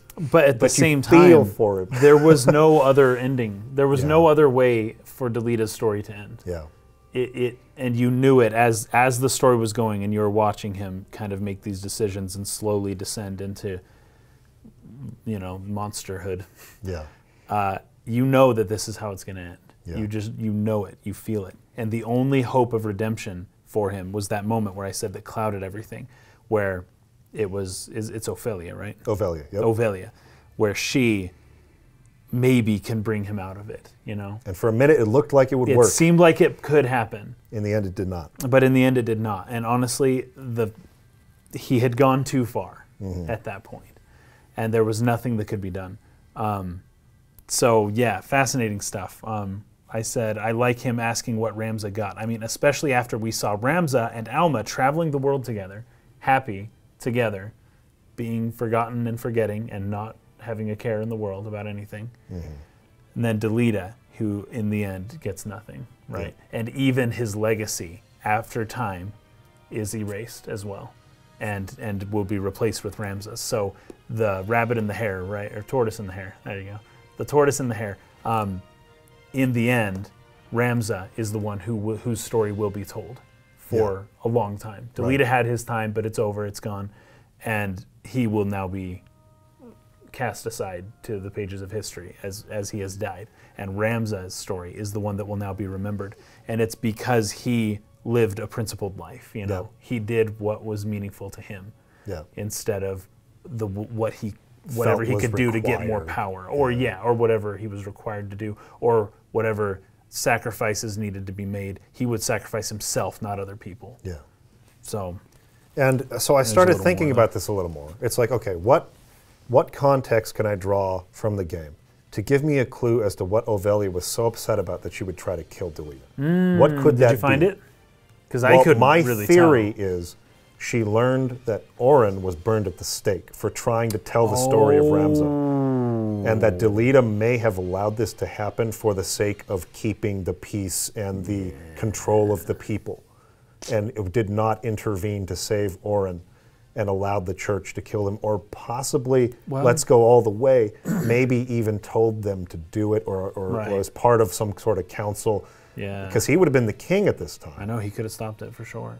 And so when she learns that he did nothing, or maybe even gave the blessing to allow Oren to be burned at the stake to keep Ramza's story a secret and keep the church from suffering the consequences of their role in the War of the Lions, I could see her getting mad enough to try to kill him. That sounds about right, because the moment that Oren is in Ophelia's, was it her room? It was in the castle, yeah. The castle? Like in the keep that area. He tells her, he says, I will not kill him. Yeah, right. I made a promise trust me that I won't kill him. That would be the thing. And that would be breaking that promise, ultimately, using Oren. From years before. So she says, how could you, right? You used them and all the others. You used Ramza, you used Oren, you used all these people who died to make it so you could be the king of Ivalice, and now you've allowed Oren to be burned at the stake. And as soon as I'm inconvenient to you, you just throw me to the side as well.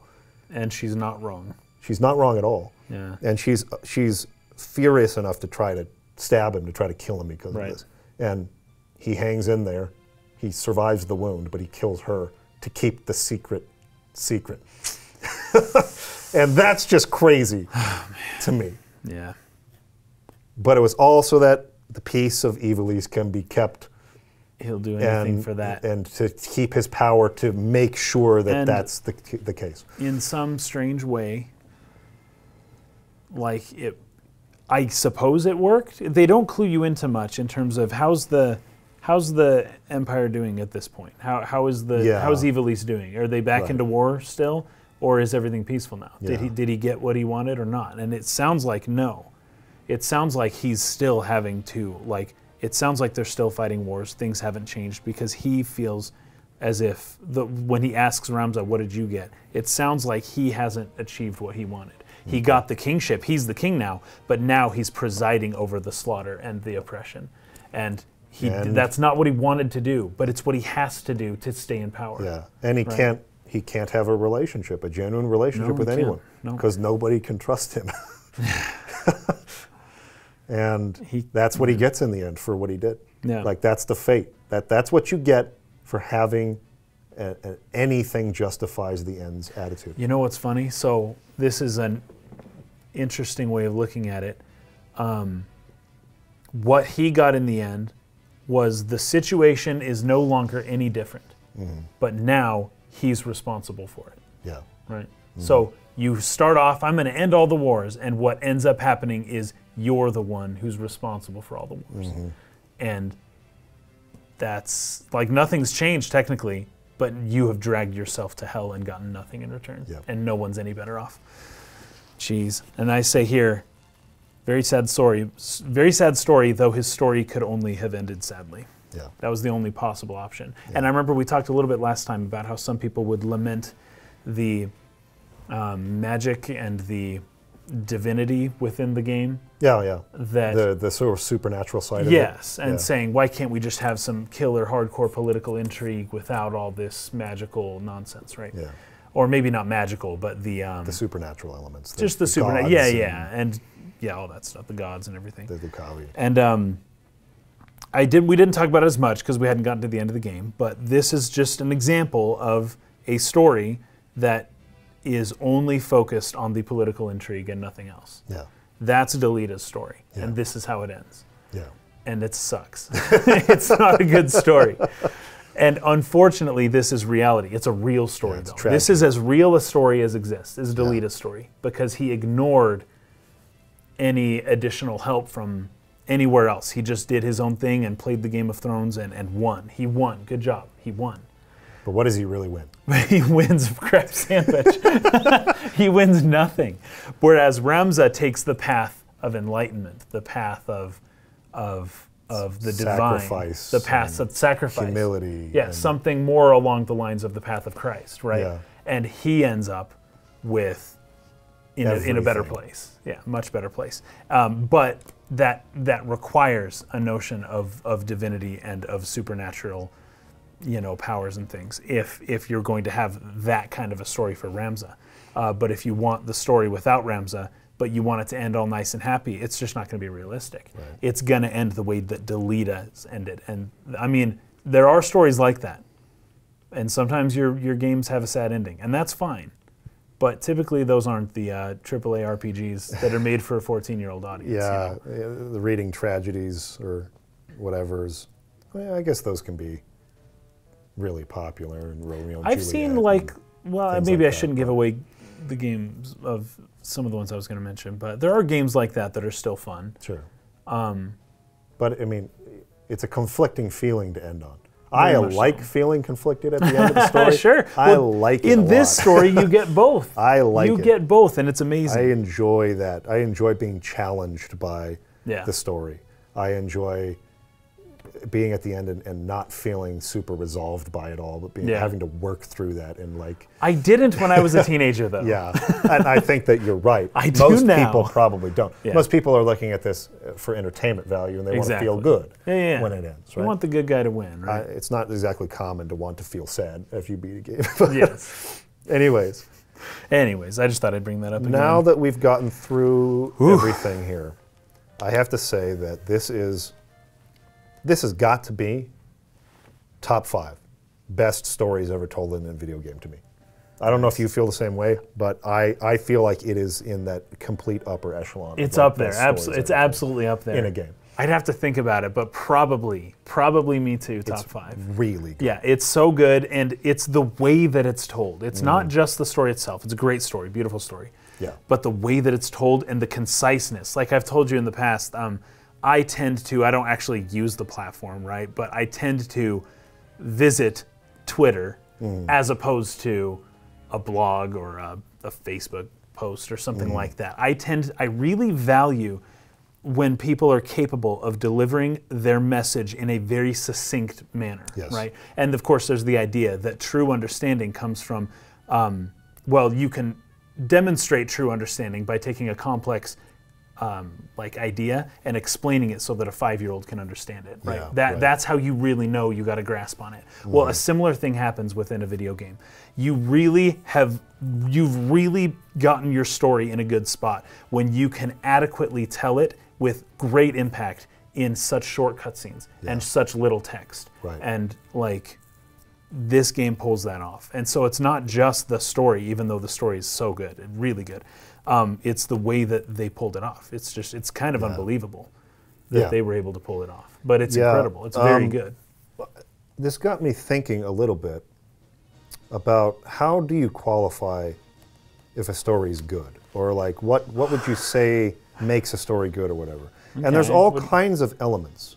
There's like style factors into it, right? Sure, the style, it has to match with what you're how saying. they go about.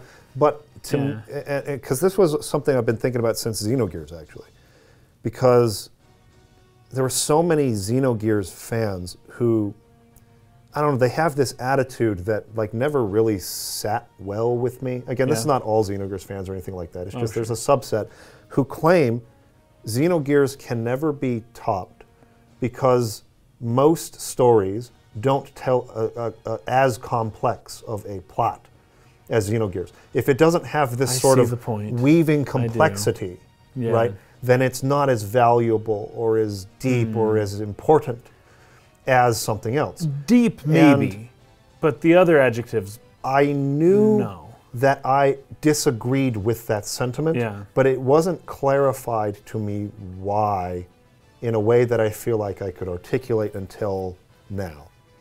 Because to me, that's part of style, or it's part of like one of many elements. But to me, the core element, this is my personal opinion, the number one thing is how did you execute on the theme? Yes, me too, me too. And it doesn't matter if the plot is as bare bones and simple and as done over and over again. We've all seen this before. I don't care what the plot is at all. Yeah.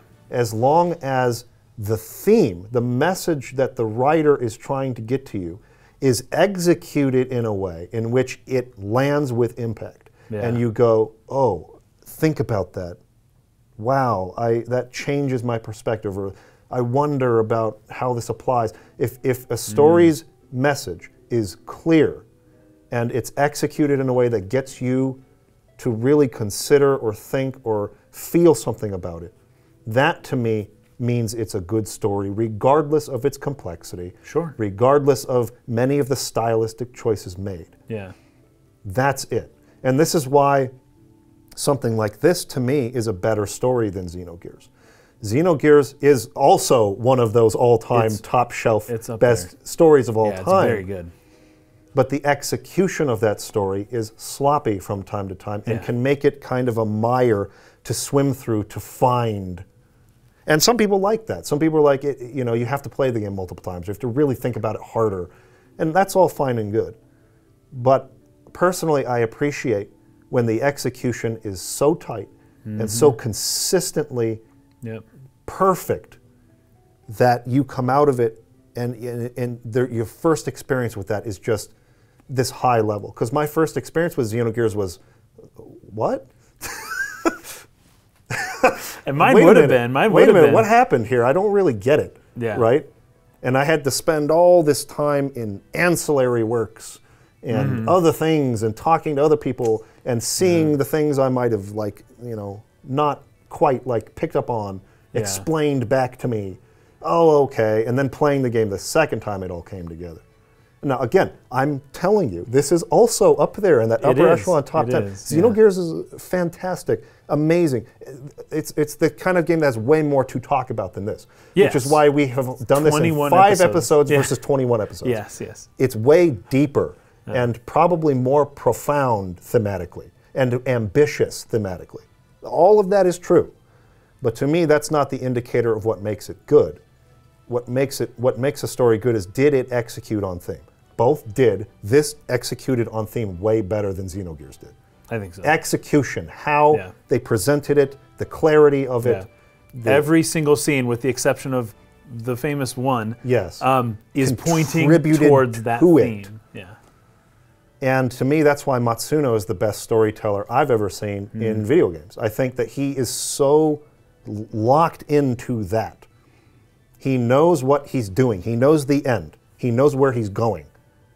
And everything along the way is contributing towards the path to that end. And that's, to me, the mark of a great storyteller. And this is like it's just a total masterclass on how to do that. Yeah. And I love the game for that reason. And so this is probably my favorite story in all of video games. It's just unfortunate the gameplay has as many problems as it has, and it makes it difficult for me to want to replay it necessarily. Oh, sure, yes. Whereas something like Final Fantasy VII or even Xenogears, I have a lot easier time thinking about, I'll replay that again. Yeah, yeah. The one thing maybe about a story that is so succinctly told is that you are unlikely to learn new things each time you play it. Yeah. Whereas with Xenogears, you're going to find something you didn't notice every single time. And to some extent, it's like, well, that could be a detriment because the game's a little too dense. Well, okay, fine. That could be a criticism. With Final Fantasy Tactics, density is not the issue, for sure. But the explicit nature of the theme and the way that it was conveyed is just A+. And in some ways, it's like, a game that doesn't need to be played a second time means that it was executed better the first time, right? Yes. It doesn't require a second playthrough to understand it. Yeah. Because if you need a second playthrough, then it's like, well, maybe things could have been done differently. Yeah. Tactics does not require that. And just because a game needs a second playthrough it's not a huge knock against it, but it is a slight knock against it. Yeah. That there could have been some tweaks made to not necessitate a second playthrough. Yeah. And of course, I'm not including Nier and games like that in this, because those do They necessitate do a second necessitate. playthrough. But yeah, the succinctness of this story is part of what lends it just so well to be such a good game. It's easier to digest, but the theme is not for children. It's easy, but it's not childish. I just loved it. Yeah, fantastic game, love it. All-time classic. Yep. Now it's time to. I'd never beaten it before. This was the first time I beat the game, and I'm very happy. Okay, so now it's time to go over some comments from our Patreon and things like that, questions that people had regarding the game, or just other topics they wanted us to talk about, and this is where we'll wrap up for this episode. So let me pull it up. We got about 45 minutes. So. We got a lot. We're not going to get to all of them. I'll try my best, but that's never the case. We have a lot of very deep thinking people who watch us, and they ask very poignant questions that require a great length of time to respond to. Which we love. We love those questions. They're so good, but that means we can't get to all of them. Can't get to every one of them because of it's just a time issue. Yeah. Okay, so let's see here. This one's a pretty easy one. We can do this one quick. This one's from Carlos Blanco. Do you believe that Square will ever return to the Ivalice world in a future standalone game? Yes, they will. I think they will. Yeah, with Final Fantasy XIV, I think they've shown that they're interested. Yeah. If so, would you rather the past be explored FF12's time, or the future post-FF Tactics? The setting seems too rich with potential and story to just be left behind. I don't actually know. That's like 50-50 to me. I love 12 so much, and it's so cool, but Tactics, man. I think I like the impressive. Tactics time period a little. That setting is a little more appealing to me than 12's. But I wouldn't be complaining either way, to be honest. Me neither. I love Ivalice, past or future, either way. Do whatever you want. Ivalice is great. Right? Yeah. This one comes from Francisco. Why do you think that so many other games do not have the same level of quality in their writing as Final Fantasy Tactics, especially War of the Lions Edition? I mean, the nuances of the plot, how characters interact with each other, the little details that make them feel like real people with real struggles, and the cleverness of the translation. not because of the style of English, even though I love that style. Seems to me that even though the gaming industry has grown so much, too many games still struggle with their writing so much compared to how far video games have come in other areas. I don't think games put much emphasis on the writing. I think they should. I don't think they do.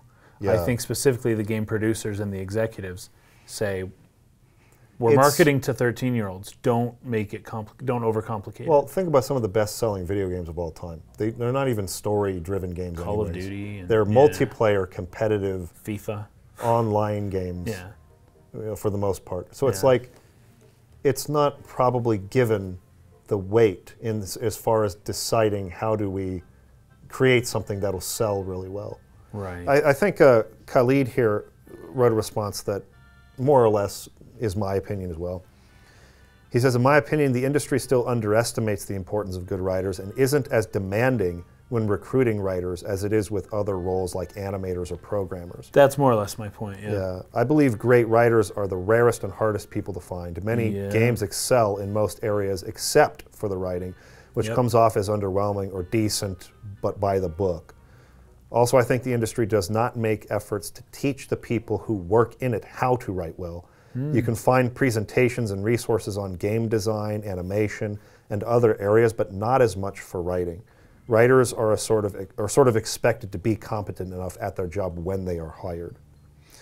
So there's probably just not tons of emphasis put on it. Like they're saying, it's probably not like the most key aspect to a game's financial success. And that's probably why. And also a lot of games are not story-driven single-player experiences at all. They're Fortnite and League of Legends and Call of Duty and FIFA, like those sorts of things. So a game that could afford a talented writer is a game that sells 20 million copies like Fortnite.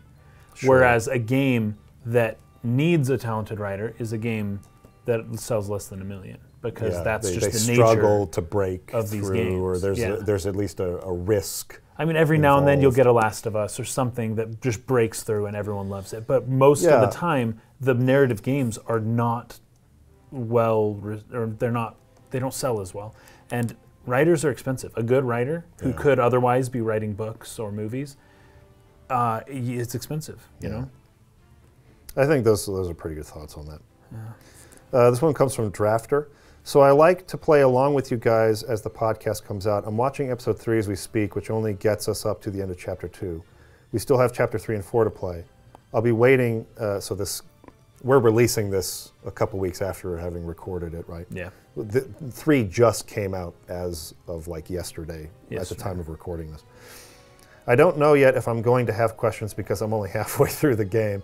I felt this way with your Mass Effect podcast as well. I get the importance of getting a bunch of videos ahead, but I'm not likely to have questions or comments till we get to the end. I'm curious if anyone else feels that they're missing out. So I wanted to address this. You can still leave your questions in the comments of the 5th video, and I will try to come in and write a text answer to it. True.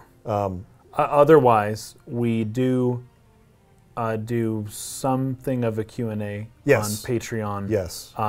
At the end of each month. Yeah, so although the format might change a little. You're already a patron here, so you will have access to our monthly exclusive podcasts that we do for the supporters. And sometimes those are about the game we just played, and those are, So you can ask your question there if you want. If you're not supporting us and you can't afford to do so and you still would like to have your question considered, feel free to ask it in the comments by the time we get to that point, right? Yeah. And we'll try to go through, particularly on final episodes of a series, and engage with you and write back and things like that. We can't always do that. I don't always have time. Also, there's a taxing element to reading all the comments on a video and seeing negative feedback, and that just sticks with you. We'd love to, And as much as I wish I was capable of just letting that fly off my shoulder, I tend to get a little hot and argue with people, and that's a huge waste of time. So sometimes I just avoid the comments for that reason. But on final episodes, Kaysen and I will try to look at those and answer your questions. So if you have questions, even though we're ahead, you can always write them in the comments, and we'll try to get to them. Cool. But there's a bunch of people who liked that. And a bunch of people, a couple of people responded and say, yeah, I'd like to, add that I want an answer to this kind of thing. So hopefully that's sufficient.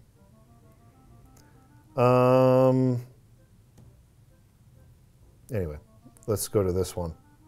What would you change to make the combat experience more balanced and or more enjoyable? For tactics? Yeah. Similarly, there are numerous rebalance mods and hacks that presently exist. Which is your favorite? I haven't played any. I haven't either. And I don't really get into them much. Me neither. There's lots the mods and stuff. There's lots of like, Final Fantasy VII rebalancing mod that makes the game, more challenging.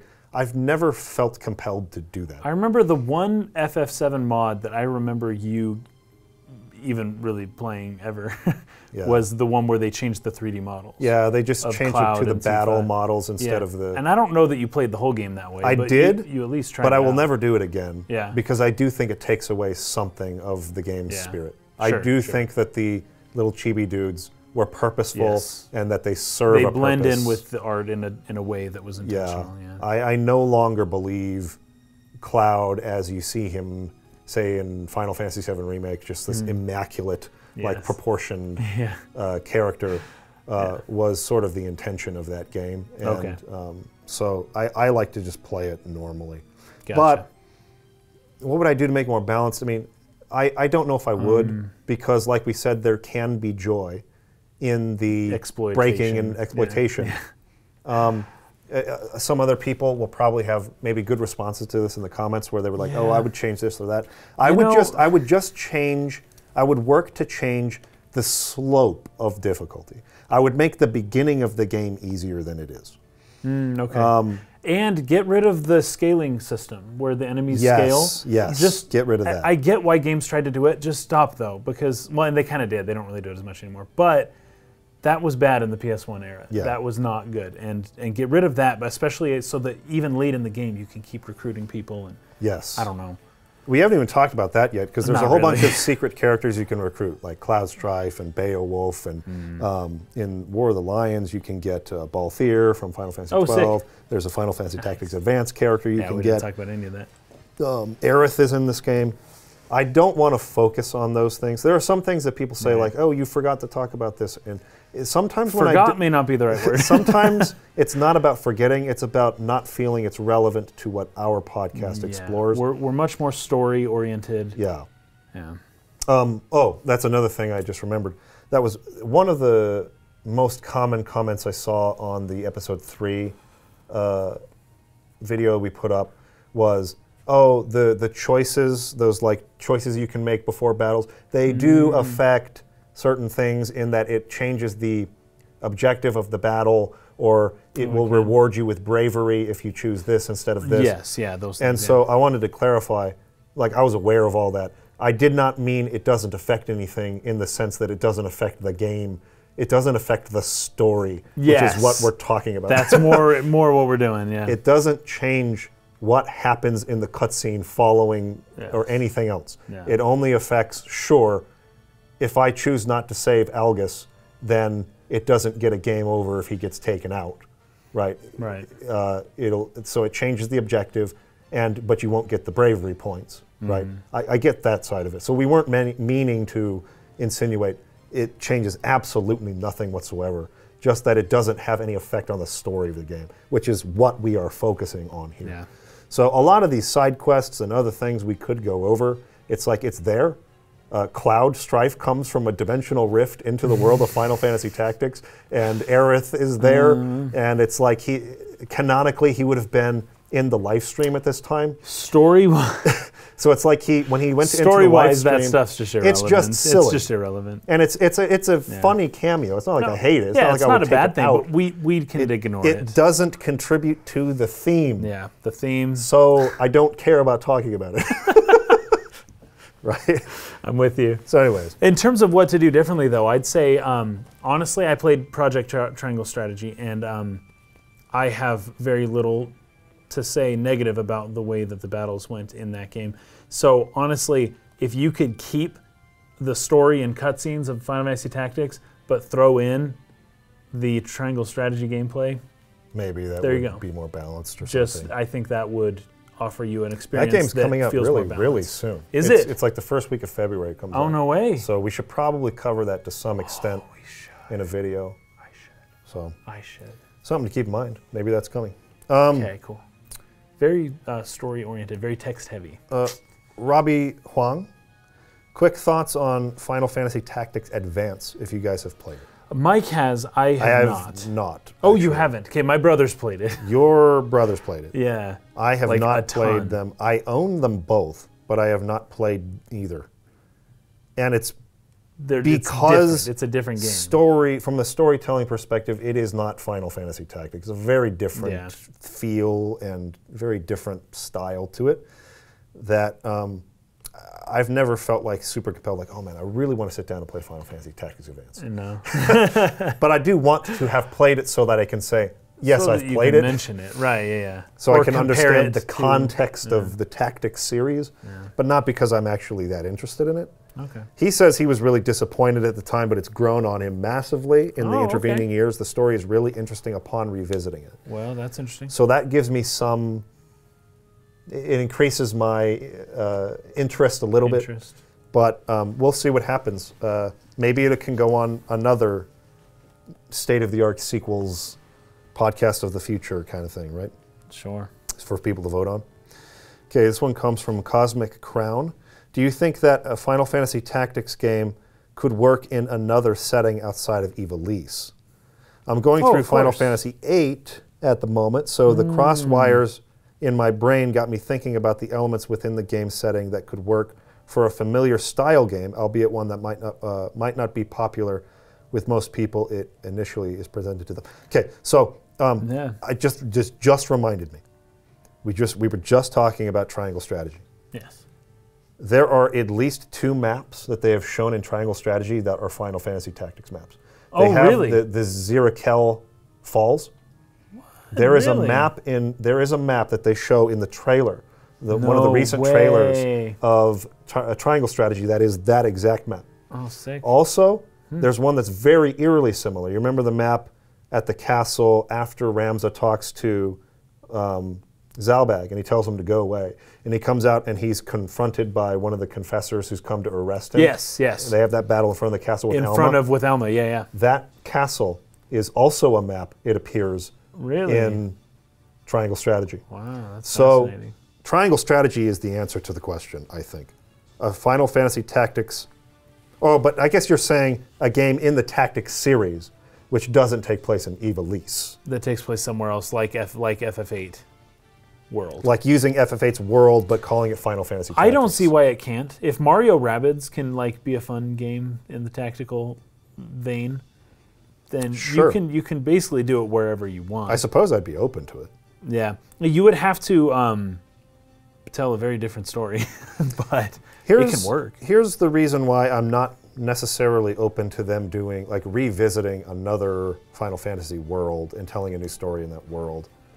And this is going to sound elitist, and I'm not trying it's to not be. what FF's about. I'm not trying to be elitist, but Yeah. this was from the beginning something Sakaguchi was adamant about. That each story be self-contained and that you don't make a direct sequel. He hates direct sequels. He never wanted Final Fantasy to be that. He wanted it to be a new world and a new setting and to approach it as if that's the last game you'll ever make, which is why it's called Final Fantasy in part. Yeah. He got away with it for like and- 10 games. Yeah, and so it's like some people, it's always so funny to me how people will tweet at him and say, when will you make Last Story 2 or Lost Odyssey 2? And it's like, You don't know who you're talking to. Do you people know who you're talking to? It's like, oh my gosh. There's no chance he That's would so do funny. that. Last Anyways, Story 2. I would rather that if they were going to do a Final Fantasy Tactics game outside of Ivalice, that it just be some new world. Something like Triangle Strategy. Sure, that would be yeah. a better, just make Triangle Strategy, just retitle it Final Fantasy FFT. Tactics with some subtitle, and I would be happy with that. That's what it should be. Well, FF Triangle Tactics. FFTT. Tom Whitley here. Did you both enjoy the cutscenes more in War of the Lions or the PS1 version? He says, I prefer the PS1 version, but I rather have the writing from the War of the Lions. Also, what are your favorite classes? Oh, that's a good one. I liked the cutscenes in War of the Lions better. Yeah. I loved the voice acting. I really did. It was quite good, but sometimes it wasn't always so perfect. And I think I have my expectations a little too high when it comes to in-game dialogue, especially because they're typically not recorded anywhere near each other, and so sometimes while they're giving great individual performances, their lines don't sound much like they're actually talking to each other. This is especially true when one character is supposed to cut off another character in the middle of their sentence, and there's always like this long pause. It's not real and enough. It doesn't feel good. It doesn't feel good, and War of the Lions has a little bit of that. But that being said, I love the War of the Lions cutscenes a lot, and so I would probably have to say that. Yeah. Here's one thing I have forgotten now, I think on 3 occasions to bring up. I don't know why. It's in my notes every time, and I always forget to bring it up. There is one really weird stylistic choice that is in every single War of the Lions new cutscene. Oh, yeah? They will build up to the line in the scene that is like the climactic, important line of the scene. Yeah. And they will cut to black as that line is said. I've noticed that. And then it will fade back in and they finish the scene. That's weird. Drives me crazy a little bit weird. As a filmmaker. Yeah. As a former filmmaker, I guess. An editor. And it's something I criticized Final Fantasy XV's movie Kingsglaive about. Oh, yeah. They did it in Kingsglaive several times, and I was like, dude, what the fetch do they keep doing this for? Now, in Kingsglaive, it was more egregious than it is in this game, because at least in this game, I understand like the stylistic purpose of it. They are building up to a line of dialogue that they want to really be impactful, and they take everything away so that you're just seeing the text and you're just focusing on the line being said without anything else. And it's just like, here it is, the thing you're supposed to take away from the scene. I get it. There's got to be another way to do I it. don't like it because it it has a sense of finality to it. Yes. And then when it comes back, it's anticlimactic. And it feels anticlimactic. It's like, oh, the rest of what importance does the rest of this have? Yeah. Are you just wasting my time now? I don't like that stylistic choice, and it's in every single one of these redone Final Fantasy War of the Lions cutscenes. Every one of them does it. I don't like that element, but everything else about them I like better. Yeah. I like the writing better. I like the animation. I think the voice acting is very fitting. They do a really good job with it. The cinematography adds to the storytelling. Yes, actually, very much so. It's really, really nice. It's creative. Other than that one thing I don't like that they do. Favorite class? Oh yeah, I like thieves and monks, man. Monks are really good. I gotta tell you though, I was disappointed in the archers. Yeah. I didn't know that going into this game. They're a good first chapter class. Yeah, but not a very good class it's slowly, and I put a lot into those guys, so that was actually pretty disappointing. Because I just love like Legolas and the great bowmasters of yore, but this game doesn't really agree with me on that. Yeah, it's a good first chapter class. Yeah, because it can be very specific. The range specifically useful in Zeekden and in Dorter, where they have these really high places you can get up to and shoot really far. Yeah. Outside of that, it's not the best. Well, once you get everyone else, up to a higher class, then the archers, it's just they aren't useful anymore. Like, it's annoying. I don't like it. I would say monk, probably my favorite class. Yeah, monks are sick, dude. Okay, this one comes from Neil.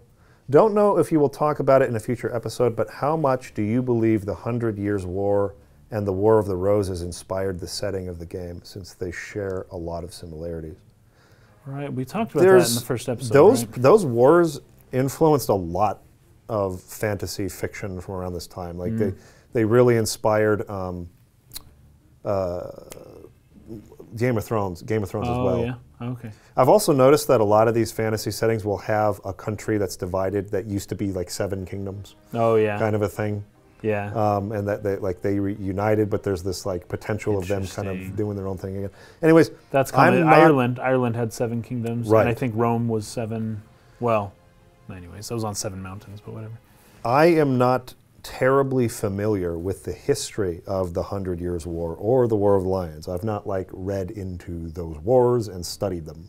So I can't point to anything in particular and say, oh yeah, like, but I've heard these things from people and I take their word for it. Seems to be the case that if you're going to write a wartime story about like a medieval Western European setting, those are probably good places to go to like learn about how those societies worked and how they fought their wars and things like that. And that will probably bleed into some inspiration of how you write your story. So probably had a lot of inspiration from that. Well, especially in Japan, I don't know. They, if you're wanting to tell a Western story, but you didn't grow up in a Western tradition, you're going to have to go somewhere for some help. On how to pattern your story. So I feel like if you've been fed stories like that your whole life, and you might be able to just off the cuff come up with a decent medieval tale. But when you're not in that tradition at all, but you find it fascinating, you've got to find another way to educate yourself on it. Okay, so anyways, this is kind of a continuation of a conversation we've been having in private messages on Patreon. It'll be interesting to get your opinion on this. So Sadistic Silver says, Mike has mentioned how modern JRPGs sometimes seem slow and tedious to him. How would you respond to the criticism that Final Fantasy Tactics and the other e-release games like FF12 and Vagrant Story are perhaps too fast-paced? While I do enjoy them and find their universe fascinating, there are many things that make Final Fantasy Tactics and the others hard to follow. The very similar character designs and names, the seemingly countless characters, groups and locations referenced in rapid succession of scenes, names to which the player has no relation or only gets it much later. To me, this sort of storytelling comes off as a bit aloof or somehow distancing for the player. Is it a matter of thorough manual study? Sure, FF Tactics is written in a very writerly and tightly edited way, but do you really think this fast-paced formula is well suited for any type of RPG? For context, games like Persona or Trails might have slower plots and dialogue, but are to me a bit more merciful or gamerly in the sense of grounding the player in their setting and day-to-day details by having other concerns than merely the rapid forwarding of plot and dialogue. My question concerns primarily Final Fantasy Tactics and Ivalice, though. I'm interested in each of your opinion, as I feel Kaysen might have a slightly different perspective. So, I'll let you go first. I don't totally agree. I see where he's coming from. He's coming from for sure. But at the same time, like I mentioned in this episode here, I mentioned that there's just a couple too many characters in this game. That may also be true of names and places and locations and things, like where it's like this area and this region and these people outside of the country and within it. You do get a lot of it, but I never felt too pressured to learn about all of that stuff too much. So the game will introduce things, and I found it immersive, and I didn't feel much pressure of like, oh, darn it, where is this? Oh, they mentioned a city. I don't know where that city is. What's going on? I need to go look it up. I never really felt the need to look it up. Sure. And it's partly because of the straightforward nature of the gameplay. You never get lost in the game and don't know where to go. Right? Oh, sure. You're a little dot, and there's only a couple technical places to go. And they put red nodes and on the ones that you need to go to next. Where you go next. So it's like, hey, if my thinking is, if I'm playing an immersive game, like if I'm playing Persona and they're throwing names at me and I can go wherever I want, that's rough. Like I need a little bit more help. And Persona, I like Persona actually. I like those games a lot. But as it relates to this game, the gameplay is so simple that having that complexity within the text of locations and characters and all of this stuff, I found immersive. And I did not worry too much about whether or not I understood exactly where everything was, and sometimes even who everything was. Sometimes they brought up names of people I didn't know who they were, but I didn't let it worry me too much because I understood that through the flow of the game, it was going to be revealed, and I wasn't too concerned about it. And it wasn't telling me, go to this place, and like, oh, dang it, what place? Where is that again? It's like, no, I know where it is. It's the next place. I'm just going to go along the game. I didn't have to worry about understand whether or not my comprehension and my spatial recognition and my understanding of the characters, all their different relationships with each other, it wasn't so super important. Yeah. And that's in part a factor of the more simplistic gameplay. Not referring to the battles as simplistic, mostly just the traversing, right? The map and everything. Sure. Very simple, very straightforward. Never really an issue for me. Sure. So that would probably be my response to that. Yeah. Because I was doing the podcast and because I felt maybe some sort of pressure to understand it very, very well. Right. You're poring over old maps. I went through a lot of things that I might not typically do on a normal playthrough of a game to, like, say, explain what the 50 Years' War was all about. Oh, yeah. Right. I don't think I ever really read into 50 Years' War on any other playthrough and had no idea what the neighboring kingdoms were or like what. I just kind of like just went with the flow. And it's like if I didn't get it, it was like, whatever. I'll just kind of follow the main thread and I'll more or less know what's going on. More or less how I was then. And I think that approach will not leave you feeling like completely confused by the end of the game. No, you eventually get those gaps filled in. Yeah, and the story is about what did you get in all of this, Ramza? Anyway, thematic, it's the names and all of that is peripheral in the goal of the story. And the goal of the story is achieved if you know at least who Ramza and Delita are. you at least have to know them too. Right? That's really kind of the core of it anyways. Yeah. So I think that those peripheral details in this case are not anything close to necessary to be able to follow the story of Final Fantasy Tactics. Though I do sympathize with the lots of names in rapid succession criticism because it's a criticism I share, not only of this game, but of a lot of fantasy epic settings and stories. It's like, here we go, you strap in, pull up the map, pull up this is this, this is this, this is this. Get your Excel spreadsheet Now, I'm out. used to doing this because I did it for Tolkien, and I loved doing it for Tolkien. Me too. I enjoyed that process for the Silmarillion. It was immersive. A lot of other people who read the Silmarillion don't like it because they don't want to do all of that work to understand where they are. Where are the characters right now? Where is this in relation to this? Where is this? See, that's where The Hobbit was so good, because you know Hobbiton and then the Lonely Mountain, and they're only ever traveling one direction the entire time until they get there. And then you go back. And it's like, whereas the Silmarillion, it's here to here to here to here to here, and it's like kind of like this game in some ways, but it's like it's everywhere. And that's really tough to deal with. I think that that's a very fair thing to bring up as a criticism to this game. It's kind of hard to follow all the names and all the people and all the places. I don't think it's just an exclusive criticism to this game, though. I think any sort of really high fantasy setting with a very complex and large world has those problems in trying to explain a whole world's worth of details to somebody who was not born and raised like Ramza was in that world and learned all about it. So that is a problem I would rather have personally than feeling like I'm going to scream because the characters will not shut the fetch up repeating the same things over and over and over and over again. That is my personal bias in this conversation. I have no tolerance for ostentatious, repetitive dialogue. It drives me up a freaking wall. Honestly, with more concise dialogue like this that's not repetitive, it makes you value the dialogue more. Right? So when you're reading dialogue, you're zoned in. Whereas other games where clearly they're a little more loose with the rules on what people are going to say and all that stuff, like what you're talking about where it's more repetitive, you tend to kind of tune it out a little bit. You tend to not pay as much attention. And that it trains you to do that. That's exactly what it does. It trains you to be like that. I'm so glad you said that. That so clarifies my point. In a game like Persona or Trails in the Sky or something like that. I think the Tales of games are a little like that. And Tales of games. And a lot of contemporary modern JRPG style writing. That are good games. I'm not saying they're bad games at all. I'm saying that I have a personal taste issue with this style of writing, which is that when dialogue of this kind is going on and on and on, I zone out and I miss information. I lose out on it because I'm just like, okay, you've said this already 3 times.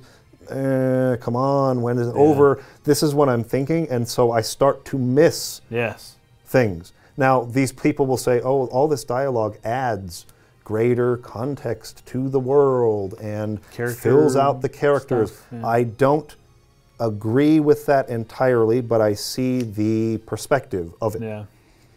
I am not, okay, let's say this. I've been on record of saying I prefer games that are 20 hours long or less. I like short games, right? And this game falls into that category. You can beat it fairly quickly. And it's very concise in how it delivers its story. And I really love that style of writing. I've been all over that. But I'm not against the idea of an RPG being 100 hours, just on its own. The problem is that in most cases, it's fluffed out to 100 hours, making you do a bunch of stuff repetitively, or people talking forever without the need to use that many words, and it just creates a 100-hour game when it's really only 20 solid, unique hours of content in it, and they just bloat it beyond belief. That's what I don't like. But I would be totally on board for a game that actually justifies 100 hours of content. I've played several, there are several games that I've played for over 100 hours. Witcher 3 would be one of these games for me. I adore it. Splatoon. I played Splatoon for over 100 hours, man.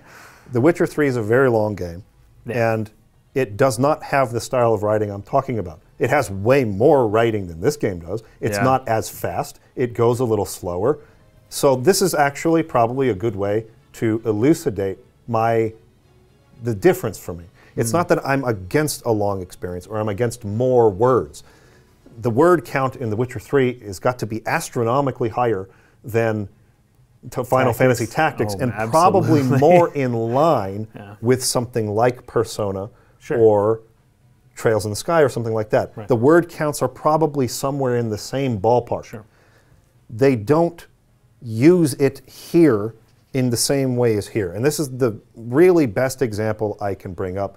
I have to also say, just so I'm putting it out there, I haven't actually finished playing Persona 4 or a Trails game. I played Trails of Cold Steel for about 10 hours.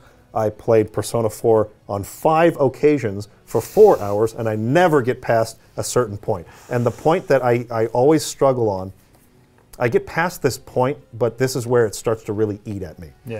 When Yosuke and the main character go through the TV, and what's-her-name is holding the rope, but it gets like severed. And she's like, oh no, how will they get out, right? And you go in there, and Teddy approaches you to talk to you. This conversation is essentially the same sentiment repeated like just over and over and over again. I think like I counted the number of minutes at a leisurely, normal speed of reading to get through this scene. And it's like 10 minutes long of them distrusting each other and saying it again and again and again and again and again. Oh, what are you doing here? You guys are the killers. No, I'm not the killer. What are you talking about, man? Who are you? You're suspicious. No, I'm not. I live here. What are you doing here? You guys are suspicious. Are you the killers? No, man, I'm not the killer. That's literally the conversation for 10 freaking minutes straight. They won't stop repeating the same thing. It drives me crazy. And that's what Persona is.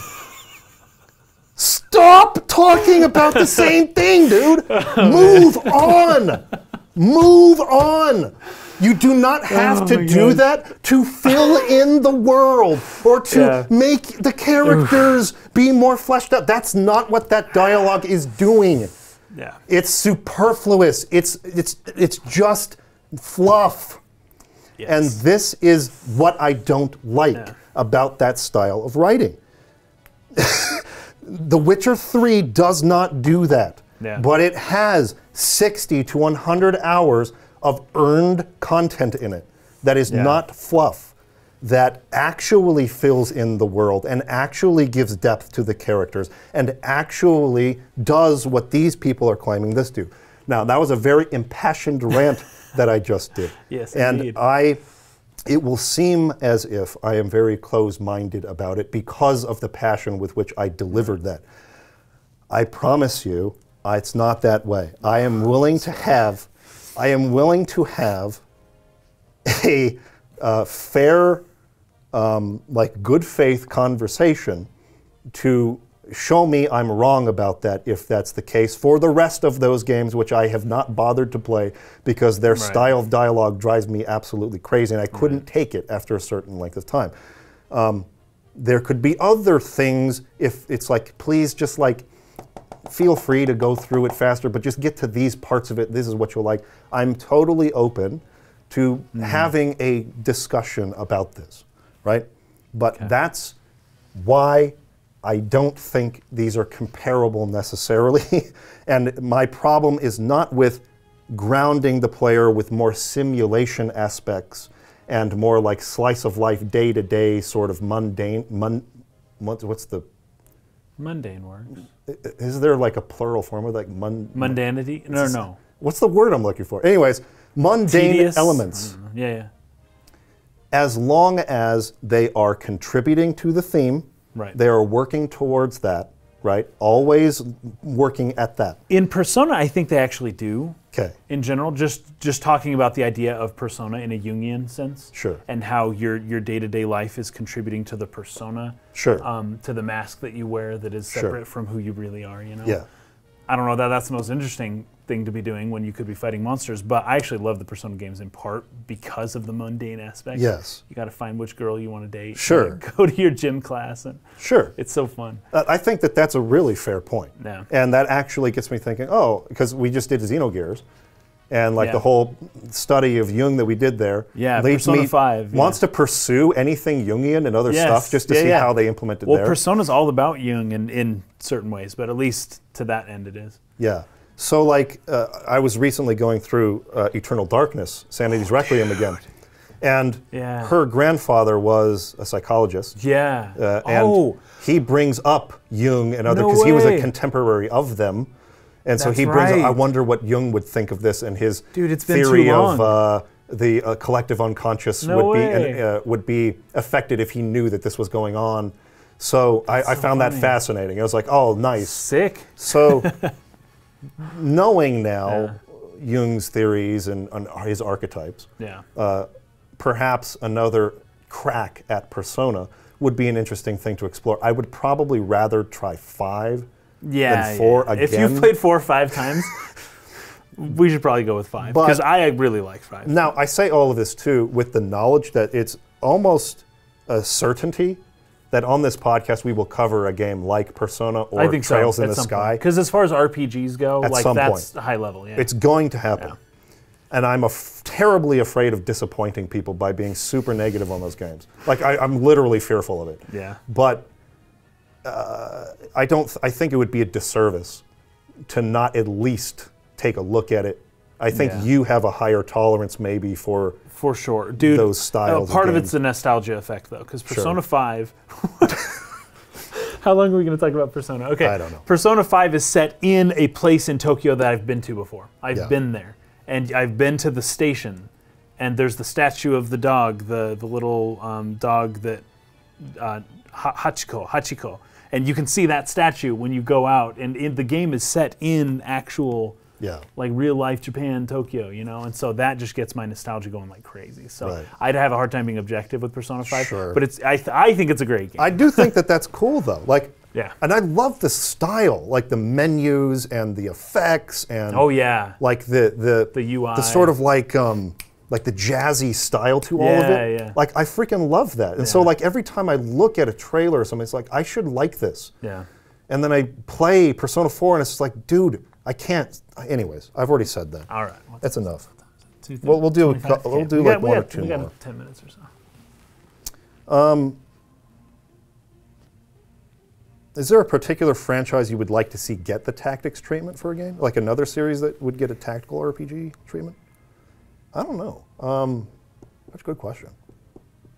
Like, I know what you said about FF games not ever having any sequels, but if you were going to take a game like FF7 and give it a tactical type treatment, it would be sweet if you did the prequel like a way in the past with the Ancients and stuff. Oh, sure. Right?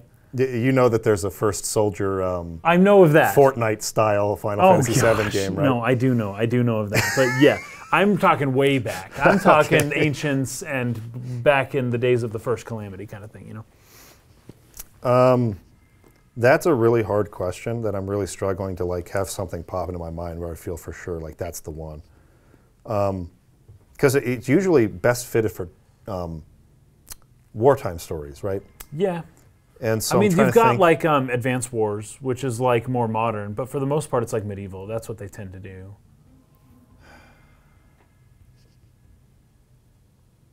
I can't come up with an answer right now. I'm not sure. I have to think really hard about that. Witcher. Just say The Witcher. The Witcher could work, actually. We've already answered this one, I think, sufficiently in the 2 episodes. The Malgador. I'm curious as to what some of your favorite combat encounters were and why they stood out to you. Also, what do you think of the decision to have Cid be so powerful? I think we answered that one already. Yeah, we talked about that one a bit. I imagine a lot of games would have had him just be an average playable character or just let him be as a temporary guest. But I personally love the boldness of the dev team to have him join your party and live up to the hype. It's interesting because Fire Emblem games have a trope where they kind of do the opposite. Yeah. They give you a super overpowered character in the opening of the game, and like that's a character you lean on as you're learning how to play the game. It's like all you guys are weak and they struggle, but this guy's strong. But eventually you sort of a hook too. It's like, well, that's sweet. I want to become like that guy. They don't end up leveling up as fast as everyone else, so the rest of them sort of outclass that character by the end of the game. Yeah. And I kind of like that approach. It wouldn't have worked in this game because Cid, his role in the story doesn't come up till late. But it's almost the opposite. It's almost like you needed a Cid at the beginning of the game to help you through the rough going at the start. And that's the way Fire Emblem kind of handles that. As for my favorite combat encounters, we had a difference of opinion on this. Cuchulainn. Cuchulainn, I liked that battle. That was the first battle against a single enemy. That's true. It was a Lucavi demon, and it was like the music was really like intense and a bit disturbing in its nature. Great. And his character design is very disturbing. Yeah, I really liked that one. That was memorable for me as the first Lucavi you fight. But of course also like Wygraf, which is one of the hardest battles in the game at the Riovanes castle late stage. Just because of how much you got to put into figuring out how to get past that part, because it's so hard. I really don't like the battle after that on the roof. That one's just cheap. But the Wygraf fight is tough in such a way that where it's like you got to dig deep and figure out like how this game works in order to win. And so you'll lose a bunch probably in your first attempts, but it's very rewarding to finally win that fight. I just like the story one specifically, like when we kill Algus and stuff, and like the ones that have more dialogue while you're fighting. Those are the philosophical battles taking place during the physical battles, and I just really appreciate that for story reasons.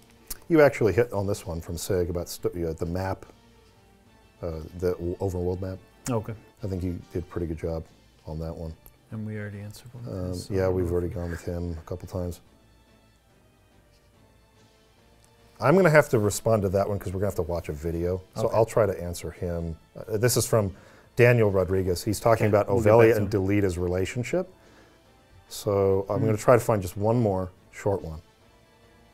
What message does the story inculcate about how to live one's life?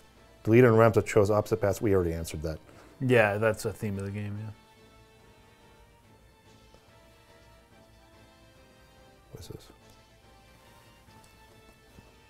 Okay, this is the last one from Ryan Gardner Cook. I'm probably too late, but I've been wondering about this from Chapter 1. Why does Algus Argoth give Ramza the information needed to rescue Titra from Zektran Fortress? He thinks Delita and all commoners, including Titra, are beneath notice, and that Ramza is a fool for expending any effort to help. Yet he gives them the information they need to mount a rescue. Algus Argoth is a tool, but this strikes me as a humanizing moment for him. Ramza has cast him out. He vehemently disagrees with Ramza's worldview, yet he helps. Do people buy this, or am I missing some detail, some way in which Algus Argoth benefits from this? The short answer is because the game Needed you to go there. developers needed you to go somewhere and needed you to know where to go and what to do and all that. That's the reason. But yeah, it does give him some human element. It seems like he is willing. He does see you in some type of human light in some way or another. Yeah. I think Honestly, he's kind of doing it to wave it over your head, though. it's almost like, I think there's two ways. I thought of two answers to this. One is that he is legitimately shocked when Ramza is like telling him he never wants to see him again. Yeah. So he acts the way he does toward Delita, and He has probably the thinks attitude he Ramza has. will agree with him. And he's like, wait a minute, Ramza, like we're friends. He's like legitimately so surprised that Ramza is this mad at him about it. And probably is so confused about that he feels like, oh, he'll probably come around, right? Oh, like, sure, yes. I think he if does I think keep being useful, like Yeah. he'll see that I'm not his enemy, kind of a Right. thing, right? But also, so I don't think he's doing it for the sake of Tetra Delita. He's doing it to try to just get Ramza to know, like, I don't So want he did any, it for Ramza, not Delita. I don't have any animosity towards you, and I Right. don't know why you do towards me. This doesn't make sense. This is how Yeah. the way the world works. Yep. Also, it could be that he wanted Ramza and Delita to be there when he shot Tetra, so he could make his point. I don't think that's true because he would have had. I think after I don't know how this, well it was planned. he Is would when have he had to joined go get Zalbag's favor with Zalbag group. afterward, and there would have been stuff off screen. So I see it more like he was just so shocked I can buy that. that Ramza was so mad at him that he was just trying to do anything to let him know, like, we don't have to be enemies. Like, I don't really understand. And that's kind of the whole thing, going back to what Sakaguchi said about Matsuno's whiteboard, characters saying, like, they can't understand each other. Yeah. This game is full of people who can't understand each other.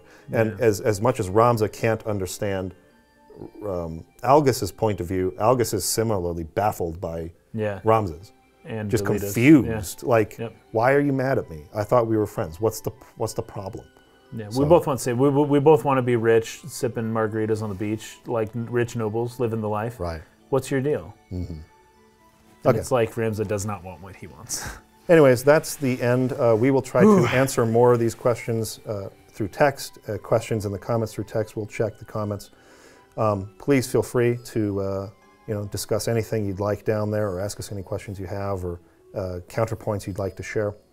This was a very fun series. Next week will be Loved it. Hellblade: Senua's Sacrifice. Yes, that's gonna be great. It'll be the first time I've played that game. Yeah, so. it's going to be a one-off episode, and then after that, we will be moving on to another bigger podcast. We'll see. This one is totally undecided still. At the Yeah. time of recording this, it's like Nier Automata and Vagrant Story are completely neck and neck. Yeah. So we still have all the way till Friday before that's finished. So we'll announce that next time, what the next game's going to be. Until then, thank you for joining us. We'll see you again next week. Peace out.